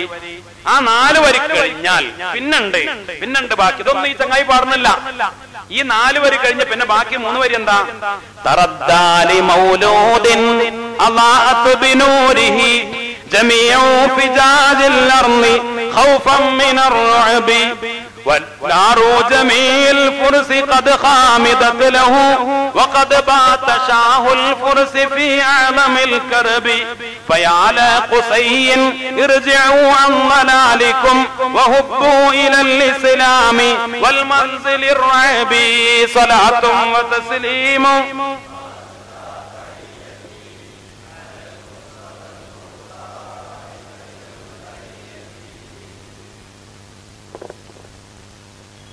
തറദ്ദാലി മൗലൂദിൻ അല്ലാഅത് ബിനൂരിഹി ജമീഉ ഫിജാജിൽ അർളി ഖൗഫൻ മിനർ റഅബി. ഈ വരി മുതൽ ഉള്ള 3 വരി അത് ഒരു അശരീരിയായി അവർ കേട്ടു എന്നാണ് ചരിത്രം രേഖപ്പെടുത്തുന്നത്. അത് ഈ ബിംബത്തിന്റെ ഉള്ളിൽ നിന്നാണ് ആ ശബ്ദം കേട്ടു എന്നും അഭിപ്രായമുണ്ട്. ഈ ബിംബത്തിന്റെ ഉള്ളിൽ നിന്ന്, ജൗഫിൽ നിന്ന് ഈ വരി ഇവനങ്ങനെ പാടി ചോദിച്ചു. ബിംബത്തിനെ വിളിച്ചിട്ട് അയാസനം ബിംബമേ എന്ന് വിളിച്ചിട്ട് എന്തേ കോപിച്ചത്? ഞങ്ങൾ ചെയ്ത് തെറ്റുകൊണ്ടാണോ? ആരെങ്കിലും വല്ല പ്രശ്നം ഉണ്ടാക്കിച്ചു ഞങ്ങൾ തോപ ചെയ്തോളാ, പശ്ചാത്തപിച്ചോളാ എന്നൊക്കെ പറഞ്ഞ് പാടിയപ്പോൾ ഈ ബിംബത്തിൽ നിന്ന് തന്നെ മറുപടി കിട്ടി എന്നൊരു അഭിപ്രായം. അല്ല, ഒരു അശരീരി, അന്തരീക്ഷത്തിൽ നിന്നൊരു അശരീരിയാണ് ഇത്. ഈ തല കുത്തി മറിഞ്ഞത് വെറുതെ അല്ല. ഇത് എന്താ കാരണം? തറദ്ദാലി മൗലിദ്, ഒരു കുട്ടി ജനിച്ചിട്ടുണ്ട്. നബി മുഹമ്മദ് മുസ്തഫ സല്ലല്ലാഹു അലൈഹി വസല്ലമ തങ്ങളുടെ ജനനമുണ്ട്. തറദ്ദാലി മൗലൂദിൻ അല്ലാഅത് ബിനൂരിഹി ജമീഉ ഫിജാജിൽ അർളി ഖൗഫൻ മിനർ റഅബി. ഒരു കുഞ്ഞിനാൽ അത് വീണു അവരുടെ നൂറിനാൽ, ലോകത്തെ വഴികൾ മിന്നിലങ്കും ഖൗഫിനാൽ. ഒരു കുഞ്ഞ് പറന്നു വീണിട്ടുണ്ട്. ആ കുഞ്ഞ് മുഹമ്മദ് എന്ന കുഞ്ഞ് ജനിച്ചു. ആ കുഞ്ഞിന്റെ നൂറിനാൽ, പ്രകാശത്തിനാൽ ലോകം മുഴുവനും അതിന്റെ വെളിച്ചം, മുത്തുനബിയുടെ നൂറ് കൊണ്ട് ലോകം മുഴുവനും തിളങ്ങി എന്ന്. വനാറോ ജമീൽ ഫുർസി ഖദ് ഖാമദത് ലഹു വഖദ് ബാത ഷാഉൽ ഫുർസി ഫീ അഅലമിൽ കർബി. പേർഷ്യന്റെ മുഴുവൻ തീ അണഞ്ഞു കുഞ്ഞിനാൽ, കഴിയുന്നു പേർഷ്യൻ രാജ വ്യസനത്തിനാൽ. പേർഷ്യക്കാരുടെ അവരുടെ എത്രയോ നൂറ്റാണ്ടുകളായി കടാതെ കത്തിയിരുന്നവരുടെ തീക്കുണ്ടം, അവർ അഗ്നിയെ ആരാധിച്ചിരുന്നവരാണ്. തീയനെ ആരാധിച്ചിരുന്നവരുടെ എപ്പോഴും കത്തിക്കൊണ്ടിരുന്ന തീക്കുണ്ടം അത് കെട്ടുപോയി. അത് കെട്ടപ്പോഴോ പേർഷ്യൻ രാജാവ് വലിയ ദുഃഖത്തിലായി, വലിയ ടെൻഷനിലായി. പിന്നെയോ അത് മാത്രമല്ല, എന്നിട്ട് വിളിച്ചു പറയാണ്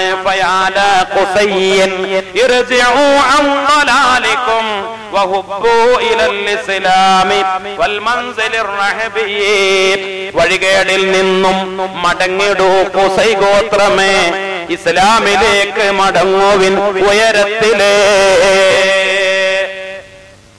എന്നിട്ട് പറയാ, അല്ല ഖുസൈ ഗോത്രമേ, ഈ വഴികേട് നിങ്ങൾ മടങ്ങിക്കോളി, ഇസ്ലാമിന്റെ പ്രവാചകൻ വന്നിട്ടുണ്ട്, ഇസ്ലാമിലേക്ക് നിങ്ങൾ മടങ്ങിക്കോ, ഹിദായത്തിലേക്ക് നിങ്ങൾ മടങ്ങിക്കോ. നിങ്ങളുടെ ഈ വഴികേട്, ഈ ബിംബാരാധന, ഇത് തെറ്റാണ്, ഇത് ശിർക്കാണ്, ഇത് വഴികേടിന് നരകത്തിലേക്കാണ്, നിങ്ങൾ വലിയ അബദ്ധത്തിലാണ്, നിങ്ങൾ ദലാലത്തിലാണ്. ഖുസൈ ഗോത്രമേ, നിങ്ങൾ ഈ ബിംബാരാധനയും ഈ ഒട്ടകത്തെ അറക്കലും ഈ പൂജയും ഈ വഴിപാടും ഒക്കെ ഇതൊക്കെ തെറ്റാ, വഴികേടാ, ശിർക്കാ. ഇസ്ലാം, ഇസ്ലാമിലേക്ക് നിങ്ങൾ മടങ്ങണം. ഏറ്റവും ഉന്നതമായ സ്ഥാനത്തേക്ക്, ഏറ്റവും ഉന്നതമായ പദവിയിലേക്ക് ഇസ്ലാമുമായുള്ള പ്രവാചകൻ വന്നിട്ടുണ്ട്, ആ പ്രവാചകനെ നിങ്ങൾ പിൻപറ്റിക്കോ എന്ന ദഅവത്താണ് ഇവിടെ നടക്കുന്നത്. ഇവിടെ ഫയാല ഖുസൈൻ എന്ന് പറയാൻ കാരണം ഉസ്മാൻ ബിൻ ഹുവൈരിത്ത് എന്ന് പറഞ്ഞ ഖുസൈ ഗോത്രക്കാരനാണ്. അങ്ങനെ ഉണ്ടാവുമല്ലോ, ഒരാളെ ഉസ്മാനുൽ ഹുവൈരിത്ത് മുശ്രിക്കാണ്, ഈ മുശ്രിക്കായ ഉസ്മാനുൽ ഹുവൈരിത്ത് ബിംബത്തെ വിളിച്ച് പാടാണ്. അപ്പോ അയാൾക്കുള്ള മറുപടി എവിടുന്ന ബിംബത്തിന്റെ ഉള്ളിൽ തന്നെ അല്ല. ഇത് കേട്ടത് ചില ആളുകൾക്ക് അവിടെ തോന്നി ബിംബത്തിന്റെ ഉള്ളിനകത്ത് ബിംബം പാടല്ല, അല്ലൊരു അശരീരി അന്തരീക്ഷത്തിൽ നിന്ന് പാടി, ഒരുപക്ഷെ ജിന്നുകൾ പാടിയതാവാം, അങ്ങനെ പല ഘട്ടങ്ങളിൽ ഉണ്ടായിട്ടുണ്ട്. അല്ലെങ്കിൽ മലായിക്കത്താവാം, പല അഭിപ്രായങ്ങൾ, ജിന്നുകളാവാം എന്നാണ് പ്രധാനപ്പെട്ട അഭിപ്രായം. ഈ രഹസ്യങ്ങളൊക്കെ അറിയുന്നവർ, ഈ ഖുറൈശികൾ ഇത് കേൾക്കാണ്. ഈ അശരീരി, ശരീരല്ലാത്ത ശബ്ദം, അതിന് അശരീരി എന്ന് പറയാം, അതാരോ ആവട്ടെ, ഒരു അശരീരി അവർ കേൾക്കാണ്. ആ അശരീരിൽ പറയുന്നത് എന്താ? ഈ കാരണം ഞാൻ പറഞ്ഞുതരാം. കാരണം നിങ്ങൾ വിചാരിച്ച ദൈവകോപം ഒന്നുമല്ല, കാരണം ഒരു കുഞ്ഞ് ജനിച്ചിട്ടുണ്ട്, മുഹമ്മദ് മുസ്തഫ സല്ലല്ലാഹു അലൈഹി വസല്ലം. ഇവിടെ മാത്രമല്ല, ലോകം മുഴുവനും ആ കുഞ്ഞിന്റെ പ്രകാശം കൊണ്ട് വിളങ്ങുകയാണ്. ഒരുപാട് അത്ഭുതങ്ങൾ, പേർഷ്യയിൽ അത്ഭുതം സംഭവിച്ചിട്ടുണ്ട്. പേർഷ്യയുടെ അഗ്നികുണ്ഡം കെട്ടുപോയി, ഇവിടെ ബിംബങ്ങൾ തലകുത്തി മറിഞ്ഞു, പല അത്ഭുതങ്ങൾ, സാവാ തടാകം വറ്റിപ്പോയി.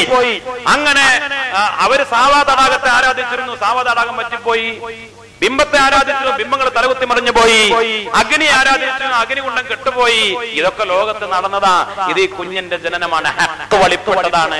അതുകൊണ്ട് തൗഹീദിലേക്ക്, ഇസ്ലാമിലേക്ക് നിങ്ങൾ മടങ്ങിക്കോ. ഫയാല ഖുസൈൻ, ഖുസൈ ഗോത്രമേ.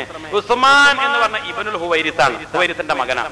ഉസ്മാൻ ഇബ്നുൽ ഹുവൈരിത്ത്, ഹുവൈരിത്ത് ഇബ്നു അസദ്, അസദിന്റെ മകനാണ്. അസദ് ഇബ്നു അബ്ദുൽ ഉസ്സ, അബ്ദുൽ ഉസ്സയുടെ മകനാണ്. അബ്ദുൽ ഉസ്സ ഇബ്നു ഖുസൈ, ഖുസൈന്റെ മകനാണ്. ഖുസൈ ഒരു തറവാട്ടിലെ ഒരു വല്യപ്പയാണ്. ഖുസൈക്കാരെ എന്ന് പറഞ്ഞ ഖുസൈ തറവാട്ടുകാരെ, ഖുസൈ എന്ന വല്ലിപ്പാന്റെ തറവാട്ടുകാരെ. കാരണം ഇവൻ ആരാ? ഈ വല്ലിപ്പാന്റെ പേരക്കുട്ടിയെ, ഖുസൈന്റെ മകൻ, അബ്ദുൽ ഉസ്സയുടെ മകൻ, അസദിന്റെ മകൻ, ഹുവൈരിത്തിന്റെ മകനാണ് ഈ ഉസ്മാൻ എന്ന മുശ്രിക്ക്. ഈ മുശ്രിക്ക് പാടിയ പാട്ട് എന്നിട്ട് ഇതാണ് സുന്നികൾ പാടുന്നതെന്ന് പറഞ്ഞു. എന്താ നിങ്ങൾ ചിന്തിച്ചു നോക്കി?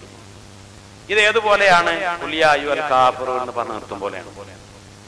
അതിന്റെ ആ തല ഈ തല, ഇത് ആരാ പറഞ്ഞു, എന്തിനാ പറഞ്ഞു, ഏത് സാഹചര്യത്തിലാ പറഞ്ഞു, ബാക്കി എന്താ? ഈ വരികൾ മുഴുവനും പാടി ആ 7 വരി പാടി അർത്ഥം വെക്കാത്തത് എന്താ? അപ്പൊ ഇതിന്റെ മർമ്മം തരും. നമ്മൾ ബിംബത്തെ വിശ്വസിച്ച് വിളിക്കല്ലോ, ഇത് നമ്മൾ ഒരു കളിയാക്കി പാടും പോലെയാണ്. ഏത്? ആ പൊട്ടൻ ഉസ്മാനുൽ ഹുവൈരിത്ത് പറഞ്ഞ പൊട്ടൻ എന്ത് പാടി? ഈ ബിംബത്തെ വിളിച്ചിട്ട് പാടി, ബിംബമേ ഞങ്ങൾ വല്ല തെറ്റ് ചെയ്താണ് പൊറുക്കണട്ടോ എന്ന് പറഞ്ഞു എന്ന് പറഞ്ഞിട്ട് ഓനെ കളിയാക്കി പാടും പോലെ. നമ്മുടെ വിശ്വാസം പാടല്ലല്ലോ. എന്നിട്ട് ഇത് എന്തിനാണ് ഈ മൗലിദ് ഓതുന്നവരുടെ പേരിൽ ആരോപിക്കുന്നത്? ഇത് പച്ച കളവ് പറഞ്ഞ് ചെറുപ്പക്കാരെ വഞ്ചിക്കുന്നത്. എന്നിട്ട് ഈ അയാസനമല്ല, ഇതിലതി പാട്ട് പാടി, ഇതാണ് മൗലൂദ്, ഇത് ശിർക്കാണ്, ബിംബങ്ങൾ വിളിക്കാണ്, ഇതാണ് സുന്നികൾ ചോറ് വയ്ക്കാൻ വേണ്ടി, കൈമടക്ക് വാങ്ങാൻ വേണ്ടി പാടുന്ന ഈ ആരോപണം എത്ര വലിയ ഗൗരവമാണ്. ശിർക്കല്ലേ ആരോപിക്കുന്നത്? ശിർക്ക് എന്ന് പറഞ്ഞാൽ അത് ഖൽബിലുള്ളതാണ്. നമ്മൾ ചില കാര്യങ്ങൾ വളരെ ഗൗരവത്തിൽ മനസ്സിലാക്കണം. ബഹുമാനപ്പെട്ട സയ്യിദന ഇബ്രാഹിം നബി അലൈഹിസ്സലാം, ഇബ്രാഹിം നബി അലൈഹിസ്സലാമിനെ പറ്റി ഖുർആനിൽ പറയുന്നുണ്ട്. ഫലമ്മാ ജന്ന അലൈഹിൽ ലൈലു, രാത്രി ഇരുട്ടായപ്പോൾ, റആ കൗകബൻ, ഇബ്രാഹിം നബി അലൈഹിസ്സലാം മാനത്ത് നക്ഷത്രങ്ങളെ കണ്ടു. അപ്പോൾ ഇബ്രാഹിം നബി പറഞ്ഞു, ആദാ റബ്ബി, നക്ഷത്രമാണ് എന്റെ റബ്ബ് എന്ന് പറഞ്ഞു. സൂറത്തുൽ അൻആമിലെ 76 മുതൽ 78 വരെയുള്ള ആയത്തുകളിൽ ഇത് പറയുന്നുണ്ട്. പിന്നെ വേറെ രാത്രി നക്ഷത്രങ്ങളൊന്നും കാണില്ല. അന്ന് പരിപൂർണ ചന്ദ്രൻ, നല്ല നിലാവുള്ള രാത്രി. ഫലമ്മാ റഅൽ ഖമറ ബാസിഗൻ, ചന്ദ്രനെ കണ്ടപ്പോൾ ഇബ്രാഹിം നബി പറഞ്ഞു, അല്ല നക്ഷത്രങ്ങൾ എന്താ, ഇത് ഹാദാ റബ്ബി, ചന്ദ്രന്റെ റബ്ബ്. ഫലമ്മാ റാശംസ നേരം വെളുത്ത് സൂര്യനെ കണ്ടപ്പോൾ ഫലമ്മാ റാശംസ ബാസിഗതൻ ഖാല ഇബ്രാഹിം നബി ഹാദാ റബ്ബി ഹാദാ അക്ബർ, ഇതാണ് എന്റെ റബ്ബ്, ഇതാണ് വലിയത്. നക്ഷത്രത്തെക്കാൾ ചന്ദ്രനേക്കാൾ സൂര്യൻ വലിയ സാധന, ഇതാണ് എന്റെ റബ്ബ്. നമ്മളിത് മാത്രം പറയുകയാണെങ്കിൽ എന്താ, ഇബ്രാഹിം നബി ആരൊക്കെ ആരാധിച്ച ആളാ? അലൈഹിസ്സലാം. ഇബ്രാഹിം നബി അലൈഹിസ്സലാം ആരൊക്കെ ആരാധിച്ച ആളാ? നക്ഷത്രത്തെ ആരാധിച്ചു. കാരണം മൂപ്പര് പറഞ്ഞ ഹാദാ റബ്ബി, നക്ഷത്രത്തെ കണ്ടപ്പോ ഇതിന്റെ റബ്ബാണ്. പിന്നെ സൂര്യനെ കണ്ടപ്പോ പറഞ്ഞു ഇതാണ് എന്റെ റബ്ബ്, ഇതാ വലിയ റബ്ബ്. ചന്ദ്രനെ കണ്ടപ്പോ പറഞ്ഞു ഇതാണ് എന്റെ റബ്ബ്. ഇത് ഖുർആനിലുണ്ട്. ഇബ്രാഹിം നബി ബഹുദൈവാരാധകനായിരുന്നു. ഇബ്രാഹിം നബി പിന്നെ മറ്റേ സൂര്യനെയും ചന്ദ്രനെയും നക്ഷത്രങ്ങളൊക്കെ ആരാധിച്ചെന്ന് പറഞ്ഞൂടെ? ഇതിൽ പറഞ്ഞിട്ടാ ഫലമ്മാ ജന്നാലയിൽ കൗകബൻ ഖാല ഹാദാ റബ്ബി, ഇബ്രാഹിം നബി പറഞ്ഞതല്ലേ.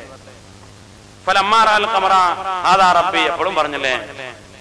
ഇതിന്റെ ആ തലയും ഈ തലയും ഇടയിൽ വന്നൊക്കെ പറയണം, അപ്പൊ തർക്കം തീരും. സത്യത്തിൽ ഇത് ഇബ്രാഹിം നബി എന്തിനു വേണ്ടി പറഞ്ഞ?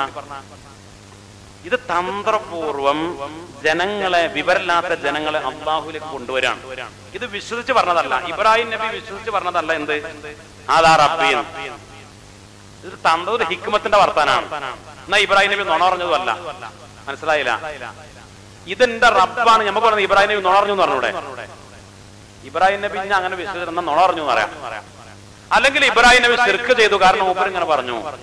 ഇത് രണ്ടും അല്ല, ഇത് ശിർക്കും അല്ല, ആ വിശ്വാസത്തിലും അല്ല. ഇബ്രാഹിം നബി നുണ പറഞ്ഞതല്ല, ഇതൊരു ഹിക്മത്താണ്. എന്തിന്? ഈ ജനങ്ങളെ ഒരു തന്ത്രത്തിലൂടെ കൊണ്ടുവരാം. ജനങ്ങളോട് പറഞ്ഞതാ, നക്ഷത്രം എത്ര ഉയരത്തിലാണ്, ആ നക്ഷത്രത്തെ എന്തൊരു പ്രകാശാണ്. അതുകൊണ്ട് ഇവര് ബിംബങ്ങളെ ആരാധിക്കുന്നവരാ. ആ ബിംബാരാധനയിൽ നിന്ന് അള്ളാഹുവിലേക്ക് ഇവരെ ഉയർത്തിക്കൊണ്ടുവരണം. ഇബ്രാഹിം നബി ഒരു തന്ത്രം പറയും, ഈ ബിംബങ്ങളെക്കാൾ ഉയരത്തിലും ഈ ബിംബങ്ങളെക്കാൾ ഉപകാരവും ചെയ്യുന്ന നക്ഷത്രം, ആ നക്ഷത്രത്തെയാണ് ഞാൻ ആരാധിക്കുന്ന, ആ നക്ഷത്രത്തിന്റെ റബ്ബ്. പിന്നെ നേരം വെളുത്ത് നോക്കുമ്പോൾ ആ നക്ഷത്രത്തെ കാണാനല്ല. അപ്പൊ പറഞ്ഞു ഈ ഇത് പറ്റൂല, ശരിയല്ല. മറിഞ്ഞു പോകുന്നതും കാണാല്ലാത്തതൊന്നും നമ്മളെ ദൈവാക്കാൻ പറ്റൂല.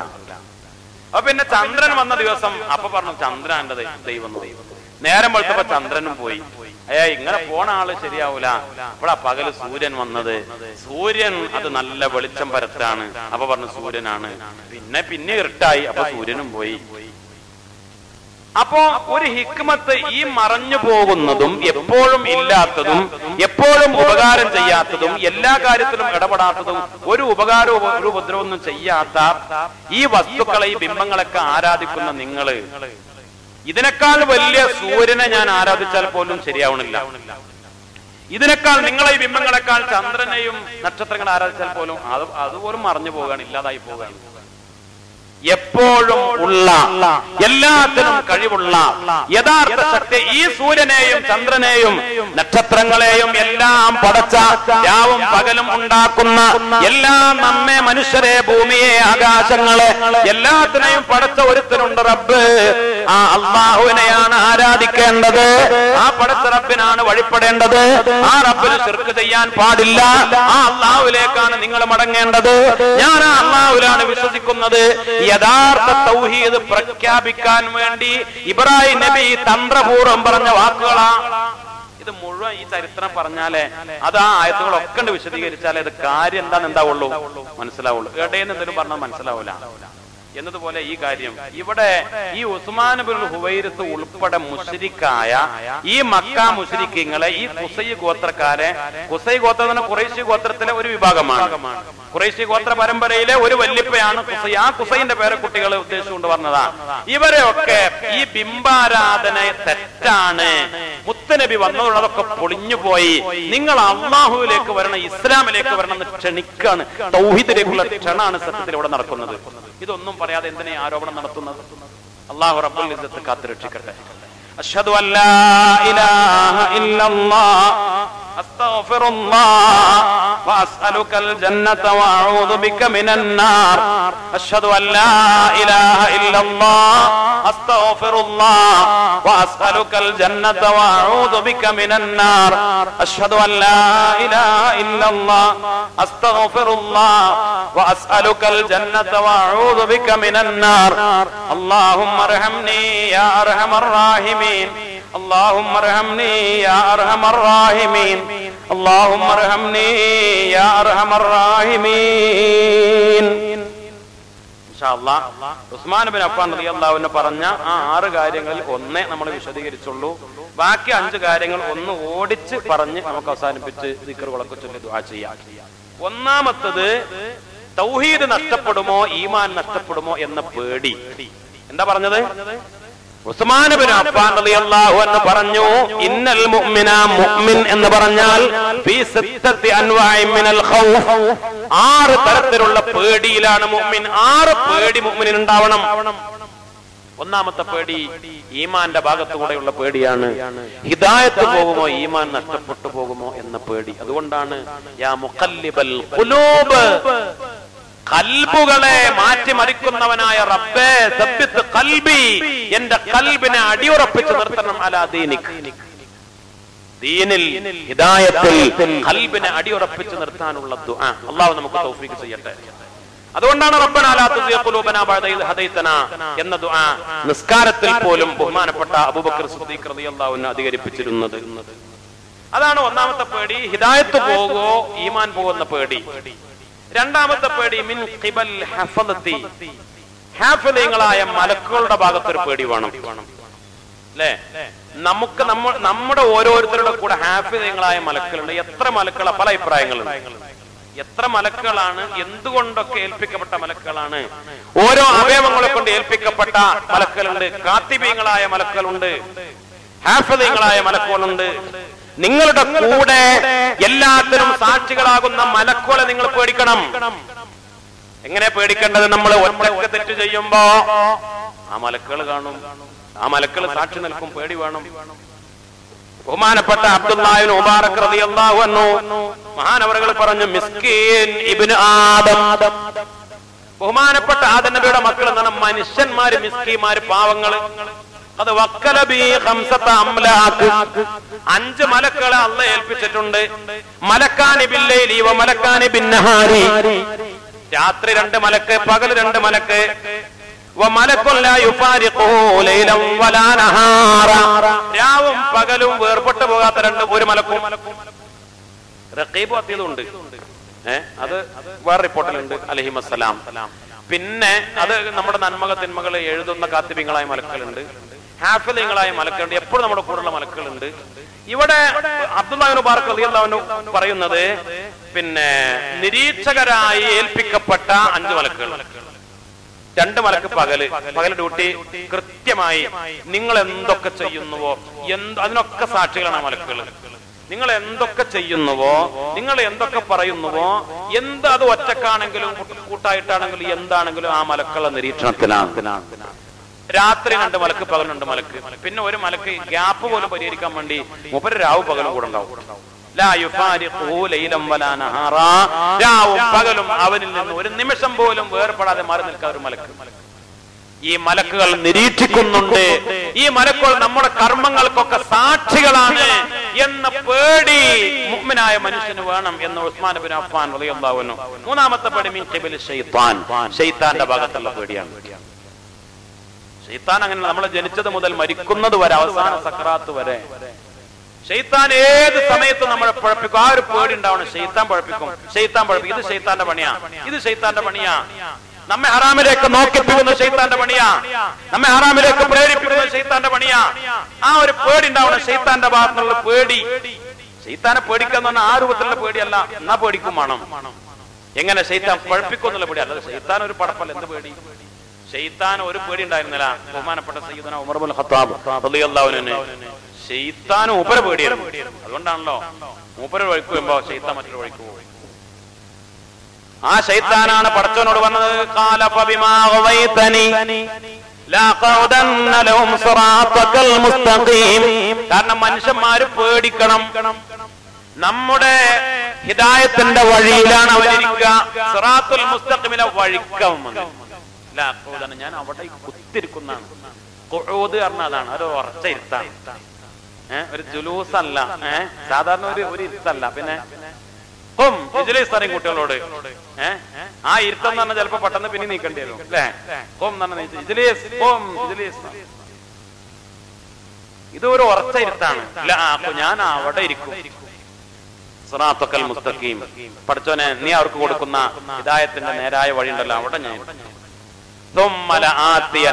എന്നിട്ട് ഹിദായത്തിൽ ജീവിക്കുന്ന മനുഷ്യന്മാര് അവരുടെ അടുത്തേക്ക് ഞാൻ പോകും. മിമ്പൈനി ഐദിയും അവരുടെ മുന്നിൽ കൂടെ, വമിൻ ഖൽഫിഹിം അവരുടെ പിന്നിൽ കൂടെ, വൻ അയ്മാനിഹിം അവരുടെ വലതുഭാഗത്തൂടെ, വൻ ശമാഇലിഹിം അവരുടെ ഇടതുഭാഗത്തുകൂടെ, വലാ തജിദു അക്സറഹും ശാകിരീൻ. ഞാൻ അങ്ങനെ 4 പാടുന്നു അവരങ്ങട്ട് പിടിച്ചാൽ, മുന്നൊന്നും ഞാൻ പിടിക്കും, പിന്നൊന്നും പിടിക്കും, വലത്തുനിന്നും ഇടത്തുനിന്നും പിടിക്കും, 4 സൈഡിലും ഞാൻ പിടിക്കുമെന്ന് ശൈത്താൻ പടച്ചവനോട് പ്രതിജ്ഞ ചെയ്ത് പറഞ്ഞതാ. പടച്ചവനെ ഞാൻ അവിടെ ഇരിക്കന്നെ ചെയ്യും, ഉറപ്പ്. തുമ്മല ആദ്യം ഞാൻ അവരെ അടുത്ത് ചെന്ന് അവരെ പഴപ്പിക്കന്നെ ചെയ്യും, മുന്നിൽ നിന്നും പിന്നിന്നും വലത്തുനിന്നും അടുത്തുനിന്നും. എന്നിട്ട് പറയാ, അങ്ങനെ ആയിക്കഴിഞ്ഞാൽ അവർ ഇരിക്കൽ വഴിപ്പെട്ടാൽ വലാ തജിദു അക്സറഹും ശാകിരീൻ. ആ ജനങ്ങളിൽ അധികം ആളും ഭൂരിപക്ഷം ആളും നിനക്ക് ശുക്ർ ചെയ്യൂല. ബഹുമാനപ്പെട്ട അബുൽ അബ്ബാസ് മുർസി റഹിമഹുല്ലാഹ് ഷാദുലി തരീഖത്തിലെ ശൈഖാണ്. ബഹുമാനപ്പെട്ട ഇമാം അബുൽ ഹസൻ ഷാദുലി തങ്ങളുടെ തരീഖത്തിലെ തങ്ങളുടെ ശിഷ്യന്മാരിൽപ്പെട്ട ആ തരീഖത്തിലെ ശൈഖാണ് ബഹുമാനപ്പെട്ട അബുൽ അബ്ബാസ് മുർസി റഹിമഹുല്ലാഹ്. വലിയ മഹാനാണ് ബഹുമാനപ്പെട്ട അബുൽ അബ്ബാസ് മുർസി തങ്ങളുടെ 2 ശിഷ്യന്മാരാണ്. ഒരാള് ബഹുമാനപ്പെട്ട ഇമാം ബൂസൂരി റഹിമഹുല്ലാഹ്, മറ്റൊരാള് ബഹുമാനപ്പെട്ട ഇബ്നു അതാഇല്ലാഹി സിക്കന്ദരി റഹിമഹുല്ലാഹ്. 2 വലിയ മഹാന്മാരാണ്. 2 ആളുകളും ഷാദുലി തരീഖത്തിലെ ബൈഅത്ത് ചെയ്ത മഹാന്മാരാണ്. ബുർദ പാടിയ ഇമാം ബൂസൂരി തങ്ങൾ ഷാദുലി തരീഖത്ത് ബൈഅത്ത് ചെയ്ത ഷാദുലി തരീഖത്തിലെ മഹാനാണ്. ആര്? ബഹുമാനപ്പെട്ട ബുർദയുടെ കർത്താവ് ബഹുമാനപ്പെട്ട ഇമാം ബൂസൂരി റഹിമഹുല്ലാഹ്.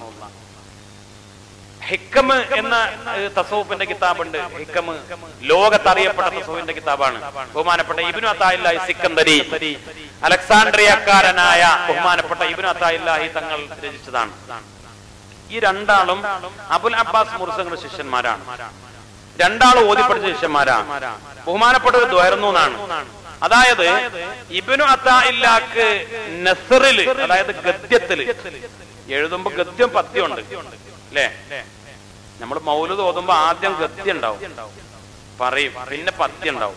മൗലൂദ് ഗദ്യം, പദ്യം, നസറും നദമും. ഇബ്നു അതാഇല്ലാഹി തങ്ങള് ഗദ്യത്തിൽ വലിയ കഴിവുള്ള ആളാണ്. പ്രബന്ധം, എഴുത്ത്, രചന. ബഹുമാനപ്പെട്ട ഇമാം ബൂസൂരി തങ്ങളോ പദ്യത്തിലും വലിയ കഴിവുള്ള ആളാണ്. ഇസ്ലാമിക ദഅവത്തിന് വേണ്ടി ജനങ്ങളെ നന്നാക്കാൻ, ജനങ്ങളെ ആത്മീയതയിലേക്ക് ക്ഷണിക്കാൻ അബുൽ അബ്ബാസ് മുർസി തങ്ങള് ഒരു ശിഷ്യന് പഠിച്ചവനെ, ഇവനെ നീ നസ്റിൽ നല്ല കഴിവുള്ളവനാക്കണെന്ന് തോന്നുന്നു. ഞാൻ ആരാണ് അബുൽ അബ്ബാസുൽ മുർസി എന്നും മനസ്സിലാക്കാൻ വേണ്ടി പറയാണ്. ഈ കൂട്ടത്തില് മുതാലിമീങ്ങളും ആലിമീങ്ങളും ഒക്കെ ഉണ്ട്, അതുകൊണ്ട് പറയാം. കിതാബ് ഓതുന്ന ആളുകൾക്ക് ഇബ്നു അതാഇല്ലാഹി സിക്കന്ദരി റളിയല്ലാഹു അൻഹു ആരാന്ന് അറിയാം, ഹിക്കമൊക്കെ ഓതിയ ആളുകൾക്ക് അറിയാം. പിന്നെ ഇമാം ബൂസരി തങ്ങൾ അറിയാം, എല്ലാവർക്കും അറിയാം, പൊതുജനങ്ങൾക്ക് അറിയാം, ബുർദയുടെ ആളാണ്. 2 വലിയ മഹാന്മാരാണ്, കറാമത്തുകളുടെ ഉടമകളാണ്. ഈ 2 ആളെ ഉസ്താദാണ്, ശൈഖാണ്. ആര്? Abul Abbas Morsi റഹിമഹുല്ലാഹ്.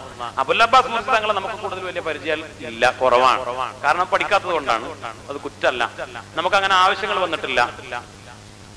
Abul Abbas Morsi തങ്ങൾ അലക്സാണ്ട്രിയയിലാണ് കിടക്കുന്നത്. ഇമാം ബൂസൂരി തങ്ങളുടെ മഖബറയുടെ തൊട്ടടുത്ത് ഒരു പള്ളി കോമ്പൗണ്ട് തന്നെയാണ്. ഈജിപ്തിലെ അലക്സാണ്ട്രിയ എന്ന് പറയുന്ന പട്ടണത്തിലാണ് ബഹുമാനപ്പെട്ട ഇമാം ബൂസൂരി തങ്ങളുടെ മഖബറ. ഒരു പള്ളിയുണ്ട് തൊട്ടടുത്ത് തന്നെ, അതായത് തൊട്ടടുത്ത് തന്നെ എന്ന് പറഞ്ഞാൽ ഒരു കോമ്പൗണ്ട് തന്നെ ഒരു പള്ളിയും മഖബറയും അബുൽ അബ്ബാസ് മുർസി തങ്ങളുടെ. പിന്നെ അതിന്റെ തൊട്ടപ്പുറത്തൊരു പള്ളി മഖബറയുണ്ട്. അവിടെ ഇമാമുൽ ഹറമൈനി റഹിമഹുല്ലാഹ് ഉൾപ്പെടെ മുത്തുനബിയുടെ കുടുംബ പരമ്പരയിൽപ്പെട്ട ഒരുപാട് സാദാത്തുക്കളുടെ ഖബറുകൾ. വലിയ സിയാറത്തിന്റെ കേന്ദ്രമാണ്. ധാരാളം മഖബറകളുള്ള നാടാണ് ഈജിപ്ത്, മിസ്ർ എന്നത്. അള്ളാഹു അവിടെയൊക്കെ സിയാറത്തൊക്കെ ചെയ്യാൻ നമുക്ക് തൗഫീക്ക് ചെയ്യട്ടെ. ഇപ്പോൾ അതിനുള്ള അവസരമുണ്ട്. നിങ്ങൾക്കൊക്കെ അറിയാം, നമ്മളൊക്കെ പോകാറുണ്ട്. അൽഹംദുലില്ലാഹ്, റബ്ബിന്റെ നിയമത്തോട് 2 തവണ ആ രാജ്യങ്ങളൊക്കെ സന്ദർശിക്കാൻ സാധിച്ചു. ബൈത്തുൽ മുഖദ്ദസ്, പലസ്തീൻ, ഇസ്രായേല്, അതേപോലെ പിന്നെ ഈജിപ്ത്, ജോർഡാന്. ഒരുപാട് നബിമാര്, മഹാന്മാരുടെ മഖബറുകളൊക്കെ അവിടെ ഉണ്ട്. അള്ളാഹു നമുക്കും തൗഫീക്ക് നൽകട്ടെ. കുറച്ച് പൈസ ഉണ്ടായാൽ പോകാനുള്ള സൗകര്യം ഉണ്ട്. 95 അല്ലെങ്കിൽ അതിന്റെ കുറച്ച് ചിലപ്പോൾ ചാർജ് കുറവുണ്ടാവും. നാലാളൊക്കെ ഒന്നിച്ചൊക്കെ പോകുകയാണെങ്കിലൊക്കെ. അപ്പോൾ ഒരു സാധാരണ ഒരു ഉംറക്ക് പോണ കുറച്ച് ചില്ലറ അധികം ഉണ്ടെങ്കിൽ നമുക്ക് ബൈത്തുൽ മുഖദ്ദസിൽ ജുമുഅക്ക് കൂടാനും ഒരുപാട് 8-9 നബിമാരുടെ മഖ്ബറകള്, ഒരുപാട് വലിയ മഹാന്മാരുടെ മഖ്ബറകളൊക്കെ സിയാറത്ത്, ചരിത്ര കേന്ദ്രങ്ങൾ, ഖുർആന്റെ ചരിത്ര ഭൂമികൾ അള്ളാഹു തൗഫീഖ് നൽകി അനുഗ്രഹിക്കട്ടെ. അപ്പൊ അതൊക്കെ നമ്മുടെ ഈമാൻ വർദ്ധിക്കാനും ഇതൊക്കെ പറയുമ്പോഴും നമ്മൾ പഠിക്കുമ്പോഴും ഒരു ഉൾക്കാഴ്ച, ഒരു ബസാറത്ത് കിട്ടാനൊക്കെ കാരണമാവും. സത്യത്തിൽ ആ യാത്രയിൽ മൂസാ നബി അലൈഹി സ്വലാമിന്റെ മഖ്ബറ സിയാറത്ത് ചെയ്യും. മൂസാ നബി പോയ സ്ഥലങ്ങളൊക്കെ കാണും. അപ്പൊ നമുക്ക് ആ ചരിത്രങ്ങളൊക്കെ പറയുമ്പോഴും കേൾക്കുമ്പോഴും ഒരു കുറച്ചുകൂടി കാഴ്ചപ്പാട് കിട്ടും. നമ്മുടെ ഈമാൻ ഗുണം. ഖുർആനിൽ ഏറ്റവും കൂടുതൽ പേര് പറഞ്ഞ നബിയാണ് മൂസാ നബി. ഇൻഷാ അല്ലാഹ് നാളെ നമുക്ക് പറയണം. അല്ലാഹു തൗഫീഖ് ചെയ്യട്ടെ. അപ്പോ ഞാൻ പറഞ്ഞു വന്നത്, അബുൽ അബ്ബാസ് മുർസി തങ്ങള് അവരുടെ ശിഷ്യന്മാരാണ് ഈ രണ്ടാള്. മൂപ്പരെ ദുആ കൊണ്ട് വലിയ മഹാന്മാരായവരാണ്. അപ്പോൾ മഹാനോടെ ഖദർ എന്ന് മനസ്സിലാക്കാനാണ് ഞാനിത് പറഞ്ഞത്. ആ മഹാനവറുകൾ ഈ ആയത്തിനെ വ്യാഖ്യാനിച്ചിട്ട് പറഞ്ഞത് എന്താണെന്നറിയോ? ശുക്രിന്റെ വില. ഇവിടെ ഇബ്ലീസ് പറയുന്നത്, ശൈത്താൻ പറയുന്നത്, മനുഷ്യനെ 4 പാട് നിന്നും ഞാൻ പഴപ്പിക്കും. മുന്നിൽ നിന്നും പിന്നിൽ നിന്നും വലത്തുനിന്നും ഇടന്നു പഴപ്പിക്കും. പഴപ്പിച്ചു കഴിഞ്ഞാൽ പടച്ചോനെ പിന്നെ അവര് നിസ്കരിക്കൂല എന്നല്ല പറഞ്ഞത്, പിന്നെ അവര് നോമ്പ് നോൽക്കൂല എന്നല്ല പറഞ്ഞത്, പിന്നെ അവര് ഹജ്ജിന് പോകൂല എന്നല്ല പറഞ്ഞത്, പിന്നെ അവര് സകാത്ത് കൊടുക്കൂല, സദഖ ചെയ്യൂല എന്നല്ല പറഞ്ഞത്, പിന്നെ അവര് സൽക്കാര്യങ്ങൾ ചെയ്യൂല, അവര് സ്വാലിഹീങ്ങളാവൂല എന്നല്ല പറഞ്ഞത്. പിന്നെ എന്തേ പറഞ്ഞു? വലാ തജിദു അക്സറഹും ശാക്കിരീൻ. ഞാൻ അവരെ പഴപ്പിച്ചാൽ പടച്ചോനെ മിക്ക ജനങ്ങളും അവര് ശാക്കിരീങ്ങളാവൂല, ശുക്രിന്റെ വഴിയിൽ നിന്ന് അവര് വ്യതിചലിച്ചു പോകും എന്നാണ്. എന്ന് പറഞ്ഞാൽ ശുക്ർ വലിയ അടിത്തറയാണ്. അതില്ലെങ്കിൽ ഹിദായത്ത് ഉണ്ടാവില്ല. ശുക്ർ ഇല്ലെങ്കിൽ നിസ്കാരം യഥാർത്ഥ നിസ്കാരാവില്ല. ശുക്രിന്റെ മനസ്സ്, പടച്ചോനോടുള്ള നന്ദിയുള്ള ഒരു മനസ്സ്, ഇതില്ലാതെ പോയി ആർക്ക്? ഇബ്ലീസിന്. അമലിന്റെ കുറവല്ല. ഇബ്ലീസ് വലിയ ആലിമായിരുന്നു, വലിയ ആബിദായിരുന്നു. പക്ഷെ പടച്ചോനോട് എന്തുണ്ടായിട്ടില്ല? നന്ദി. ഇബ്ലീസ് ഒരു വട്ടം പോലും അൽഹംദുലില്ലാഹ് എന്ന് പറഞ്ഞിട്ടില്ല. കോടാനുകോടി സുജൂദ് ചെയ്തിട്ടുണ്ട്, ഇബ്ലീസ് ചെയ്തിട്ടുണ്ട്. മനസ്സിലായില്ല? ഇബ്ലീസ് സുജൂദ് ചെയ്യാത്തൊരു സ്ഥലം എവിടെല്ല? ആകാശ ലോകത്തില്ല. കോടിക്കണക്കിന് മലക്കൾക്ക് അറിവ് പഠിപ്പിച്ചു കൊടുത്തിട്ടുണ്ട്. പക്ഷെ ഇങ്ങനെയൊക്കെ ആണെങ്കിലും മൂപ്പര് ഒരു വയത് പറയുമ്പോഴും എന്തു പറയൂല? അൽഹംദുലില്ലാഹ് എന്ന് പറയില്ല. പടച്ചോന് ശുക്ർ ഉണ്ടായിട്ടില്ല. ശുക്ർ ഇല്ലാതിരിക്കലാണ് ഏറ്റവും വലിയ അപകടം. ശുക്ർ, ഈ ഷാദുലി ത്വരീഖത്തിന് വലിയൊരു പ്രത്യേകത, ശുക്റിന് വലിയ പ്രാധാന്യം കൊടുക്കുന്നതാണ്. ഖാദിരിയ ത്വരീഖത്ത് സബറിന് പ്രാധാന്യം കൊടുക്കുന്നതാണ്. അത് കുറച്ചും കൂടെ ഉയർന്ന മേഖലയാണ്. ശുക്റിന്റെ എളുപ്പമാണ്. അത്താഇമു ശാകിറു കസ്സാഇമി സാബിരി എന്നാണ്. ഭക്ഷണം നല്ലോണം കഴിക്കുക, അൽഹംദുലില്ലാഹ് എന്ന് പറയാം. ഓൻ ആരെ പോലെ തന്നെയാണ്? ഭക്ഷണമൊന്നും കഴിക്കാതെ നോമ്പ് നോൽക്കുന്നവനെ പോലെയാണ്. മനസ്സിലായില്ല? രണ്ടാമത്തെ പണിയുള്ള കാര്യമാണ്. ആദ്യത്തതോ ഒരു എളുപ്പമുള്ള പണിയല്ലേ? മനസ്സിലായില്ല? നോമ്പ് നോൽക്കാതെ എന്നല്ല പറഞ്ഞത്. നമ്മളല്ലാത്ത നോമ്പ് അല്ലാത്ത സമയത്താ പറഞ്ഞതേ. നമ്മളിപ്പോ ശവ്വാലായാല് പെരുന്നാളൊക്കെ കഴിഞ്ഞാൽ നമ്മൾ ഉച്ചക്ക് ഭക്ഷണം കഴിക്കൂലേ? ഈ ഉച്ചക്ക് ഭക്ഷണം കഴിക്കുക, അത്തായും ഭക്ഷണം കഴിക്കുക, അൽഹംദുലില്ലാഹ് എന്ന് മനസ്സ് നിറഞ്ഞിട്ട് അൽഹംദുലില്ലാഹ് പറയാ. അല്ലാതെ നിന്റെ ഭക്ഷണം കഴിഞ്ഞപ്പോൾ ഇനി കൈമടക്ക് തന്നോളിന്ന് ആൾക്കാർക്ക് മനസ്സിലാകാൻ വേണ്ടി അൽഹംദുലില്ലാഹ് പറയല്ല. തീറ്റ കഴിഞ്ഞു, ഇനി നമ്മൾ കയ്യൊക്കെ കഴുകി കഴിഞ്ഞ് എന്നാ പോവുകയാണ് അൽഹംദുലില്ലാഹ് എന്ന് കുടിക്കാരോ കൈമടക്കണ്ട് പോന്നോട്ടെ എന്ന് വേണ്ടിട്ട് ഓർച്ചന്റെ മൂട് തിരിക്കാന്നൊക്കെ പഴയ കാലത്ത് കളിയാക്കി പറയും. മൊയ്ലിയന്മാരെ പറ്റിയാണല്ലോ എല്ലാവർക്കും കളിയാക്കാനുള്ളത് അല്ലേ?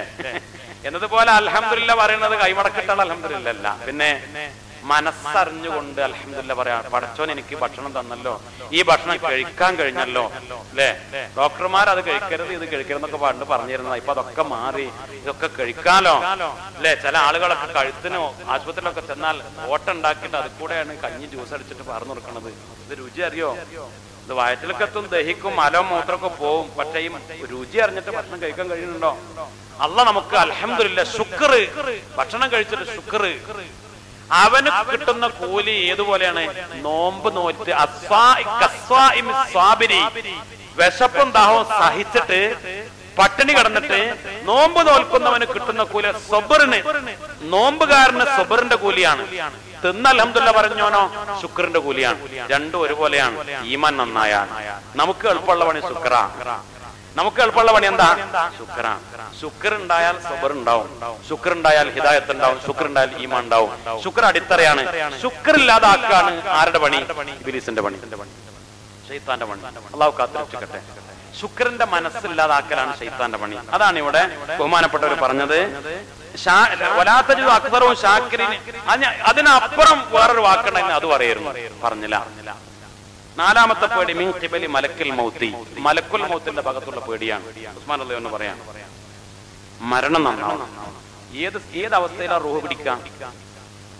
ഒരവസ്ഥയിൽ. ആ അവസ്ഥ നമ്മൾ ഖൈറിലാണോ ഷർറിലാണോ? ബഹുമാനപ്പെട്ട അബൂബക്കർ സിദ്ദീഖ് റളിയല്ലാഹു അൻഹു ദുആ ചെയ്തിരുന്നു, റബ്ബേ അല്ലാഹുമ്മ ജഅൽ ഖൈറ ഉംരി ഖാത്തിമ, പടച്ചോനെ എന്റെ ആയുസ്സിൽ ഏറ്റവും ഖൈറായ സമയം അവസാന സമയമാക്കണേ.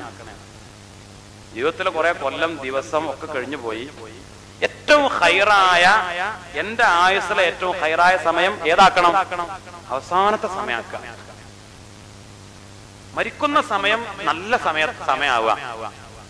വജൽ ഖൈറ അയ്യാമി, എന്റെ ദിവസങ്ങളിൽ ഏറ്റവും ഖൈറായ ദിവസം യൗമ അൽഖാക, പടച്ചോനെ ഞാൻ നിന്നെ കണ്ടുമുട്ടുന്ന ദിവസമാക്കണേ, എന്നെ മരിക്കുന്ന ദിവസമാക്കണേ. എന്റെ ദിവസങ്ങളിൽ ഏറ്റവും ഖൈറായ ദിവസം പടച്ചോനെ നിന്നെ കാണുന്ന ദിവസമാക്കണേ. അല്ലെ, നോമ്പുകാരായി മരിച്ചവര്, ഹറമിൽ പോയി മരിച്ചവര്, മദീനത്ത് പോയി മരിച്ചവര്, നിസ്കരിക്കുമ്പോ മരിച്ചവര്, നല്ല ദിവസത്തിൽ മരിച്ചവര്, നല്ല അവസ്ഥയിൽ മരിച്ചവര്. അള്ളാഹു നമുക്ക് തൗഫീഖ് ചെയ്യട്ടെ. മലക്കുൽ മൗത്ത് വരുന്ന ദിവസം നന്നാവുക, പേടി ഉണ്ടാവണം. ഏത് ദിവസം എപ്പോഴാണ് വരിക? അപ്പൊ എപ്പോഴും വരാലോ. അപ്പൊ മുഅ്മിനെ എപ്പോഴും എല്ലാ ദിവസവും നന്നാക്കും. എല്ലാ ദിവസവും വരാം മലക്കുൽ മൗത്ത്, എപ്പോഴും വരാം. അപ്പൊ മുഅ്മിൻ ഈമാൻ എപ്പോഴും നന്നാക്കും, എല്ലാം നന്നാക്കും. അഞ്ചാമത്തത് മിൻ ഖിബലി ദുനിയാ, ദുനിയാവിനെ പേടി. അൻ യഗ്തറ ബിഹാ, ദുനിയാവ് നമ്മെ വഞ്ചിക്കും. ദുനിയാവാണ് നമ്മയൊക്കെ വഞ്ചിക്കുക. ദുനിയാവിൽ അങ്ങോട്ട് കൂടിയാൽ ഈമാൻ പോകും, ശ്രദ്ധ പോകും. ദുനിയാവിനെ ഒരു അകലം പാലിക്കണം. അദ്ദുനിയാ മതാ, ദുനിയാവ് എന്ന് പറഞ്ഞാൽ അതൊരു മതാആണ്. അത് പലപ്പോഴും മതാഉൽ ഗുറൂർ, നിങ്ങളെ വഞ്ചിക്കുന്നതാ ചരക്കാണ്. ദുനിയാവിൽ വഞ്ചിക്കപ്പെട്ടു പോകണ്ട. ദുനിയാവിനെ എപ്പോഴും ഒരു അകലത്തിലെ, അല്ലേ? അലിയാർ തങ്ങൾ പറഞ്ഞു, വേറെ നിന്റെ അടുത്ത് പോ, ദുനിയാവേ പോ എന്ന് പറഞ്ഞ ആട്ടി. ബഹുമാനപ്പെട്ട സയ്യിദുനാ അലി ഇബ്നു അബീ ത്വാലിബ് റളിയല്ലാഹു അൻഹു, ദുനിയാവ് ഇങ്ങനെ നമ്മെ പഴപ്പിക്കും. അപ്പോൾ ദുനിയാവിനെ പേടിക്കണം. ദുനിയാവ് നമ്മളെ വഞ്ചിക്കുന്നുള്ള പേടി. ആറാമത്തത് മിൻ ഖിബലിൽ അഹ്ലി വൽ ഇയാൽ, മക്കളെയും കുട്ടികളും പേടിക്കണം. ഭാര്യ മക്കളോരെ പേടിക്കണം. അവർ ഫിത്നയാണെന്ന് ഖുർആൻ. ഭാര്യയും മക്കളും ചിലപ്പോ ഫിത്നയാവും. പള്ളിക്ക വഴതൊക്കെ കേട്ടപ്പോ വാപ്പണ് പറഞ്ഞു, ഇതൊക്കെ കേട്ടപ്പോ പള്ളിപ്പണിക്ക് 10,000 റുപ്യ തരാൻ മൂല്യം ദോർക്കുന്നതാണ്. മൂപ്പരത്ത് വാപ്പടത്ത് കായുണ്ടോ? ഇല്ല. കുടിയിൽ ചെന്നിട്ട് പറഞ്ഞു, മക്കളെ ഞാൻ പള്ളിക്ക 10,000 അതിന്റെ പാപ്പ നിങ്ങളെ തലയിൽ എങ്ങനെ 10,000 ഞാൻ ഉണ്ടാക്കണം നിങ്ങൾക്ക് അറിയോ? എന്ന് പറഞ്ഞിട്ട് പിന്നെ വാപ്പാക്കെതിരെ 4 ചവിട്ടങ്ങൾ ചവിട്ടിയില്ലേ. അപ്പോഴോ പിന്നെ വാപ്പ മുണ്ടൂല. പിന്നെ മൂല്യരോട് വന്നിട്ട്, മൂല്യരെ ഞാൻ ഉണ്ടാവുമ്പോ തരണ്ട്, ഞാൻ പറഞ്ഞതാണ്, കിട്ടാനുള്ള വല്ല. അങ്ങനത്തെ മക്കളുണ്ടാവുമല്ലോ, അള്ളാഹു കാത്തുരക്ഷിക്കട്ടെ. അല്ലേ? ഞാൻ അത് വേണ്ട. അല്ലാതെ തന്നെ ഭാര്യ മക്കള് പലപ്പോഴും നന്മകൾക്ക് പ്രേരിപ്പിക്കൂല. അവരങ്ങനെയാണ്. അവര് നന്മകൾക്ക് പലപ്പോഴും പ്രേരിപ്പിക്കും. അവരെ കാര്യം നോക്കുക, അവരെ സുഖം സൗകര്യം നോക്കിയിട്ട് ബാക്കി അവർക്കുള്ളൂ. അപ്പൊ പലപ്പോഴും നമ്മൾ നമ്മുടെ സമയം, അല്ലേ, ഭാര്യ ഇങ്ങനെ പറയും, പിന്നെ നിങ്ങളിങ്ങനെ വെറുതെ പള്ളിക്ക് പോയി ലോഹർ മുതല് അസർ വരെ കൊപ്പം പള്ളിക്ക് പോയി എന്നിട്ട് കാര്യമില്ല. നിങ്ങൾ പോയിട്ട് അധ്വാനിച്ച് കായ് ഉണ്ടാക്കി പെരുന്നാക്ക് എന്ത് വേണം? 1500 സാരി വാങ്ങണം. അതിന് നിങ്ങൾ പള്ളിക്ക് പോയി കുത്തിരുന്ന സംഗതി നടക്കൂല. നമുക്ക് ആ ചെരുപ്പ് വാങ്ങണം. ഞാനത് കണ്ടുവച്ചിട്ടുണ്ട്. ഒരു സ്വർണം കണ്ടുവച്ചിട്ട് അത് വേണം. കുട്ടികൾക്ക് അത് വാങ്ങണം. പെരുന്നാളാകുമ്പോഴത്തേന് പൊന്നാര ചങ്ങായെ ഒരു 15,000 റുപ്യ വേണം. ദിവസം ഇങ്ങനെ പള്ളിക്ക് പോയി കുത്തിരുന്നാലേ നടക്കൂല. അതുകൊണ്ട് പള്ളിക്ക് പോണ്ട, പോയിട്ട് അധ്വാനിക്ക്, കായ് ഉണ്ടാക്കി കൊണ്ടുവരേ. അല്ല, നിങ്ങൾ പോയിക്കോളി, റമദാനല്ലേ, നമ്മളിപ്പോ ഉള്ളതൊക്കെ മതി. നമ്മൾ കഴിഞ്ഞ പെരുന്നാൾക്ക് എടുത്ത ആ പർത്തുണ്ട്, അത് മടക്കി വെച്ചിട്ടുണ്ട്. ഈ പെരുന്നാൾക്ക് അത് മതി. നിങ്ങൾ പള്ളിക്ക് പോയിരുന്നു. ഈ മാസം ജോലിക്ക് പോകണ്ട. നിങ്ങൾ ഖുർആൻ ഓതി, നിങ്ങൾ ദിക്ർ ചൊല്ലി, ഉള്ള പൈസ നമുക്ക് അത്യാവശ്യം ഈ മാസത്തിനുള്ള ചെലവിലുള്ള പൈസ ഒക്കെ ഉണ്ടല്ലോ, അരിയൊക്കെ വാങ്ങി വെച്ചിട്ടുണ്ട്, മതി. ഉള്ളത് കൊണ്ട് തൃപ്തിപ്പെട്ടിട്ട്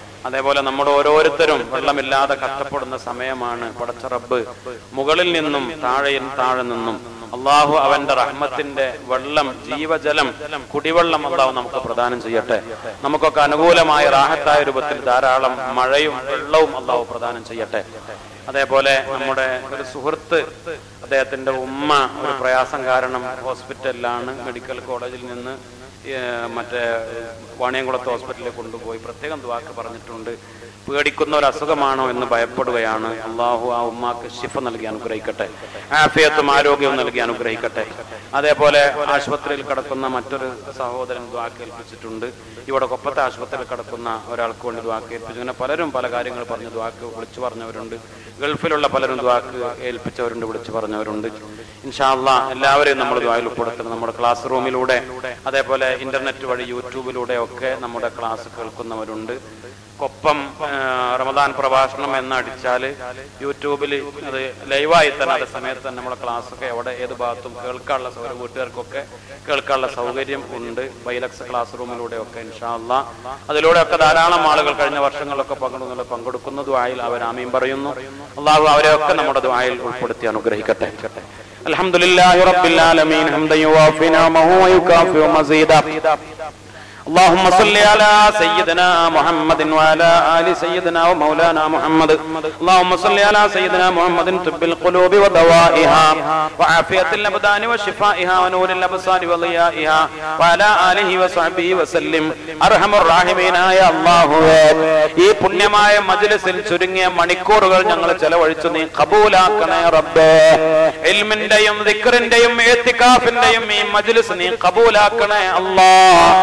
ആയിരക്കണക്കിന് മണിക്കൂറുകൾ നിന്റെ പള്ളിയിൽ ഇഅ്തികാഫിരുന്ന കൂലി, ആയിരക്കണക്കിന് മണിക്കൂറുകൾ നിന്റെ ഇൽമിന്റെ മജ്ലിസിൽ, നിന്റെ ദിക്റിന്റെ മജ്ലിസിൽ, ദുആ മജ്ലിസിൽ പങ്കെടുത്ത പ്രതിഫലം പുണ്യ റമദാനിൽ നൽകുമെന്ന് മുത്തുനബി ഞങ്ങളെ പഠിപ്പിച്ചിട്ടുണ്ട്. ആ വലിയ പ്രതിഫലം ഞങ്ങളുടെ ഒക്കെ കിതാബിൽ രേഖപ്പെടുത്തണേ റബ്ബേ. അതിന്റെ ഒക്കെ ബറക്കത്തോടെ ഞങ്ങൾ ഇന്ന് വന്നു പോയ എല്ലാ തെറ്റുകുറ്റങ്ങളും പാപങ്ങളും പൊറുക്കണേ അല്ലാഹ്. നാഫിയായ ഇൽമും ഈമാനും തഖ്വയും ഈമാനും ഇഖ്ലാസും ഹിദായത്തും ഞങ്ങൾക്ക് വർദ്ധിപ്പിക്കണേ റബ്ബേ. പടച്ചവനെ ഈമാനിൽ അടിയുറപ്പിച്ച് നിന്റെ ദീനിൽ അടിയുറപ്പിച്ച് ഞങ്ങൾക്ക് ഹിദായത്ത് വർദ്ധിപ്പിച്ചു തരണേ റബ്ബേ. പടച്ചവനെ മരണം വരെ ഹിദായത്തിൽ ഞങ്ങളെ ഉറപ്പിച്ചു നിർത്തണേ റഹ്മാന്. ഹിദായത്തിന്റെ വഴിയിൽ ഈമാനോടുകൂടെ ഞങ്ങളെ മരിപ്പിക്കണേ റബ്ബേ. മഹാന്മാരുടെ വഴിയിൽ ഞങ്ങളെ നീ ജീവിപ്പിക്കണേ അല്ലാഹ്. പടച്ചവനെ യഥാർത്ഥ ഹിദായത്ത് കിട്ടിയ ഭാഗ്യവാന്മാരും ഞങ്ങളെയും കുടുംബങ്ങളെയും ഉൾപ്പെടുത്തണേ റബ്ബേ. പടച്ചവനെ ഞങ്ങൾ ഇന്ന് വന്നുപോയ ചെറുതും വലുതുമായ പാപങ്ങൾ ഈ റമദാന്റെ ബറക്കത്ത് കൊണ്ട് നീ വിട്ടുപുറത്ത് മാപ്പാക്കണേ റബ്ബേ.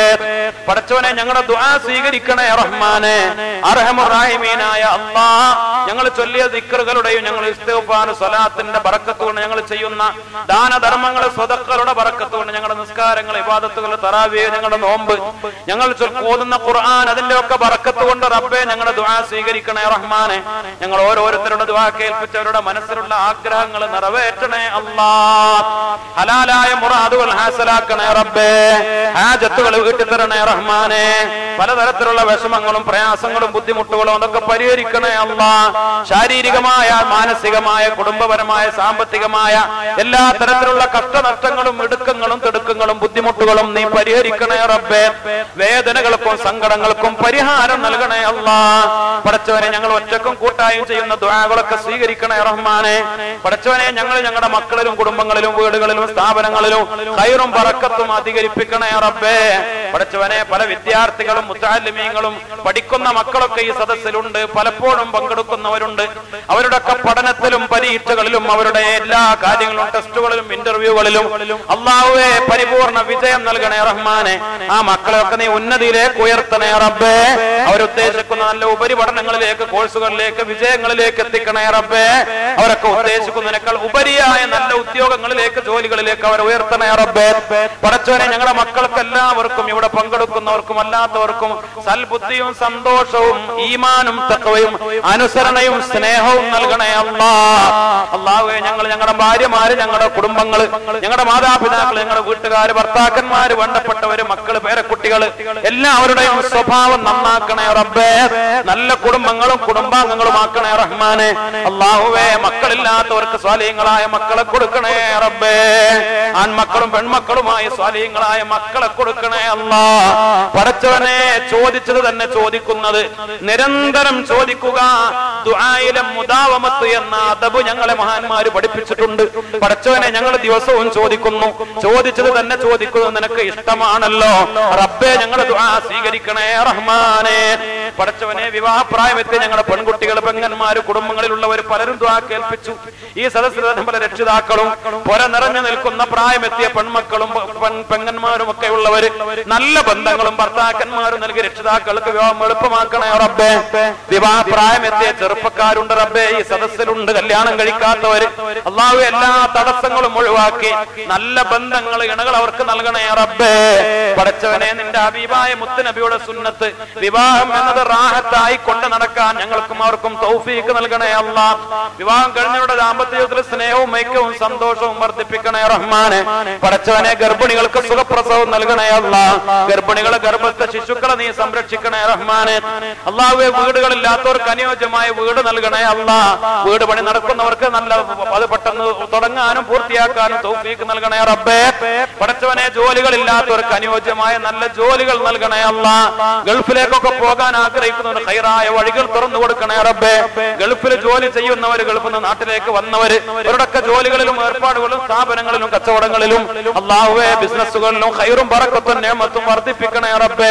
ഞങ്ങൾ ഓരോരുത്തരുടെ തൊഴിലുകളിൽ, സമ്പത്തിൽ, സാമ്പത്തിക വഴികളിൽ, ജോലികളിൽ, സ്ഥാപനങ്ങളിൽ, ഞങ്ങളുടെ മക്കളിൽ, കുടുംബങ്ങളിൽ, ശമ്പളങ്ങളിൽ, അധ്വാനങ്ങളിൽ, ശരീരങ്ങളിൽ അല്ലാഹുവേ ഖൈറും ബറക്കത്തും ആരോഗ്യവും ഹലാലായ സമ്പത്തും വർദ്ധിപ്പിക്കണേ അല്ലാഹ്. കടങ്ങളൊക്കെ വീട്ടാനുള്ള തൗഫീഖ് നൽകണേ റഹ്മാനെ. പടച്ചവനെ, ഹക്കടപാടുകളെ കൊണ്ട് ഞങ്ങളെ നീ മരിപ്പിക്കല്ലേ അല്ലാഹ്. പടച്ചവനെ, വലിയ കടങ്ങൾ നൽകി പരീക്ഷിക്കല്ല റഹ്മാനെ. എല്ലാ തരത്തിലുള്ള അപകടങ്ങൾ, വിഷമങ്ങൾ, ബുദ്ധിമുട്ടുകൾ, ദാരിദ്ര്യവും കഷ്ടപ്പാടും പട്ടിണിയും ക്ഷാമവും വരൾച്ചയും അല്ലാഹുവേ പ്രകൃതി ദുരന്തങ്ങളും ഒന്നൊക്കെ ഞങ്ങളെ നീ രക്ഷപ്പെടുത്തണേ റഹ്മാനെ. മാരകമായ രോഗങ്ങളിൽ നിന്ന് ക്യാൻസറുകളും, blood cancer, blood tumour, attack, kidney സംബന്ധമായ രോഗങ്ങൾ, എല്ലാ അസുഖങ്ങളും ഞങ്ങളെയും കുടുംബങ്ങളെയും നീ രക്ഷപ്പെടുത്തണേ റബ്ബേ. അങ്ങനെ പല രോഗങ്ങളുള്ളവര് റബ്ബേ, അവർക്ക് നീ ശിഫ നൽകണേ റഹ്മാനെ. ശിഫ കിട്ടുന്ന മരുന്നുകളിലേക്ക്, ശിഫ കിട്ടുന്ന ചികിത്സകളിലേക്ക് അവരെ നീ എത്തിക്കണേ റബ്ബേ. പടച്ചവനെ, അല്ലാഹുവേ ദുനിയാവും ആഖിറവും നീ ഖൈറിലാക്കണേ അല്ലാഹ്. പടച്ചവനെ, ദുനിയാവിന്റെയും ആഖിറത്തിന്റെയും പരീക്ഷണങ്ങളിൽ നിന്ന് കാത്തുരക്ഷിക്കണേ റബ്ബേ. ശിക്ഷകളിൽ നിന്ന് സലാമത്താക്കണേ അല്ലാഹ്. ഞങ്ങളുടെ ഒക്കെ ആഖിബത്ത് നന്നാക്കണേ റബ്ബേ. മരണം ഖൈറിലാക്കണേ റഹ്മാനെ. പടച്ചവനെ, ഞങ്ങൾ ഇന്ന് മരിച്ചുപോയ പലരും ഖബറിലാണ്. ഈ പള്ളിയുടെ ചുറ്റുഭാഗത്ത് എത്രയോ ഖബറാളികൾ. ഈ ദുആ, ഈ സദസ്സ്, ഈ പള്ളി, ഇവിടെ നടക്കുന്ന എല്ലാ സൽക്കാര്യങ്ങളും, ഇവിടുത്തെ ദർസും, ഇവിടെ നടക്കുന്ന എല്ലാ ആത്മീയ സദസ്സുകളും, ദിക്റുകളും, ദുആകളും, പടച്ചവനെ ഇവിടെ ചെയ്യുന്ന സദഖകളും ആ ഖബറാളികൾക്ക് നീ എത്തിക്കണേ അല്ലാഹ്. ഞങ്ങളെക്കാൾ അവരല്ലേ അങ്ങനെയുള്ള കാര്യങ്ങളെ കൊണ്ട് സന്തോഷിക്കുക. അവരെ നീ സന്തോഷിപ്പിക്കണേ റഹ്മാനെ. ഞങ്ങളുടെ ഉപ്പമാര്, ഉമ്മമാര്, വല്യപ്പമാര്, വല്യമ്മമാര് പലരും പല ഖബർസ്ഥാനിൽ കിടക്കുന്നവർക്കൊക്കെ നീ പൊറുക്കണേ റബ്ബേ. മഗ്ഫിറത്തും മറമത്തും ഞങ്ങൾ ദിവസവും ചെയ്യുന്ന ദുആ ഹദിയ അവർക്ക് നീ എത്തിച്ചു കൊടുക്കണേ റഹ്മാനെ. അവരെയും ഞങ്ങളെയും സ്വർഗത്തിലാക്കണേ അല്ലാഹ്. അവർക്കും ഞങ്ങൾക്കും നിന്റെ അർശിന്റെ തണൽ നൽകണേ അല്ലാഹ്. മുത്തുനബിയുടെ ശഫാഅത്ത് നൽകണേ അല്ലാഹ്. അവിടുത്തെ ഹൗദുൽ കൗസർ നൽകണേ റബ്ബേ. സിറാത്ത് എളുപ്പത്തിൽ വിട്ടുകിടത്തണേ അല്ലാഹ്. പടച്ചവനെ, മീസാനിൽ കനം വർദ്ധിപ്പിക്കണേ അല്ലാഹ്. കിതാബ് വലത് കയ്യിൽ വാങ്ങാൻ തൗഫീഖ് നൽകണേ അല്ലാഹ്. ഞങ്ങളെയും അവരെയും ജീവിച്ചിരിക്കുന്ന കുടുംബങ്ങളെയും നാളെ സ്വർഗത്തിൽ നിന്റെ മഹാന്മാർക്കും ഒരുമിച്ച് കൂട്ടണേ റബ്ബേ. നരകത്തിൽ നിന്ന് കാക്കണേ അല്ലാഹ്. മഖബൂലും മബ്റൂറുമായ ഹജ്ജും ഉംറയും സിയാറത്തും ഒക്കെ നിർവഹിക്കാൻ ഞങ്ങൾക്ക് നീ തൗഫീഖ് നൽകണേ റഹ്മാനെ. ഈ റമദാൻ ഞങ്ങൾക്ക് അനുകൂലമായി സാക്ഷിയാക്കണേ റബ്ബേ. പടച്ചവനെ, എല്ലാം ഖൈറിലാക്കി തരണേ അല്ലാഹ്. എല്ലാ ശർറുകളെയും ഒഴിവാക്കണേ റബ്ബേ. പടച്ചവനെ, ശൈത്വാനിയായ ശർറുകളെ നീ ഒഴിവാക്കണേ റബ്ബേ. ജിന്നിയായ ഉപദ്രവങ്ങളെ, ശർറുകളെ നീ ഒഴിവാക്കണേ റബ്ബേ. സാഹിരികളുടെ സിഹറുകളൊക്കെ നീ ബാത്തലാക്കണേ അല്ലാഹ്. ഐനിങ്ങളുടെ ഐന നീ ബാത്തലാക്കണേ റബ്ബേ. എല്ലാ മാട്ടുമാരണക്കാർ, അസൂയാലുക്കള്, ചതിയന്മാര്, വഞ്ചകന്മാര്, പടച്ചവനെ, കുതന്ത്രക്കാര്, ശല്യക്കാര്, തമ്മാടികൾ, വ്യഭിചാരികൾ, കൊലപാതകികൾ, ബലാത്സംഗം ചെയ്യുന്നതിന് പിടിച്ചുപറിക്കാര്, മോഷ്ടാക്കള് റബ്ബേ. എല്ലാ തരത്തിലും മനുഷ്യരിലും പിശാചുക്കളിലും ജിന്നുകളിലും ഒക്കെയുള്ള എല്ലാ എതിരാളികളും ഞങ്ങളെയും കുടുംബങ്ങളെയും ഞങ്ങളുടെ സ്ഥാപനങ്ങളെ, സ്വത്തുക്കളെ കാക്കണേ റബ്ബേ. ദുനിയാവിലും ആഖിറത്തിലും നിന്റെ കാവൽ നൽകണേ അല്ലാഹ്. നിന്റെ മലായിക്കത്തിന്റെ കാവൽ നൽകണേ റബ്ബേ. നിന്റെ മഹാന്മാരുടെ കാവൽ നൽകണേ റബ്ബേ. അവരോടുള്ള ഹുബ്ബ് നൽകണേ അല്ലാഹ്. അവരോടുള്ള മഹബ്ബത്ത് ഹിദായത്തിന്റെ വഴിയാക്കണേ റബ്ബേ. മുത്തുനബിയോടുള്ള മഹബ്ബത്ത് വർദ്ധിപ്പിക്കണേ റഹ്മാനെ. രണ്ട് ലോക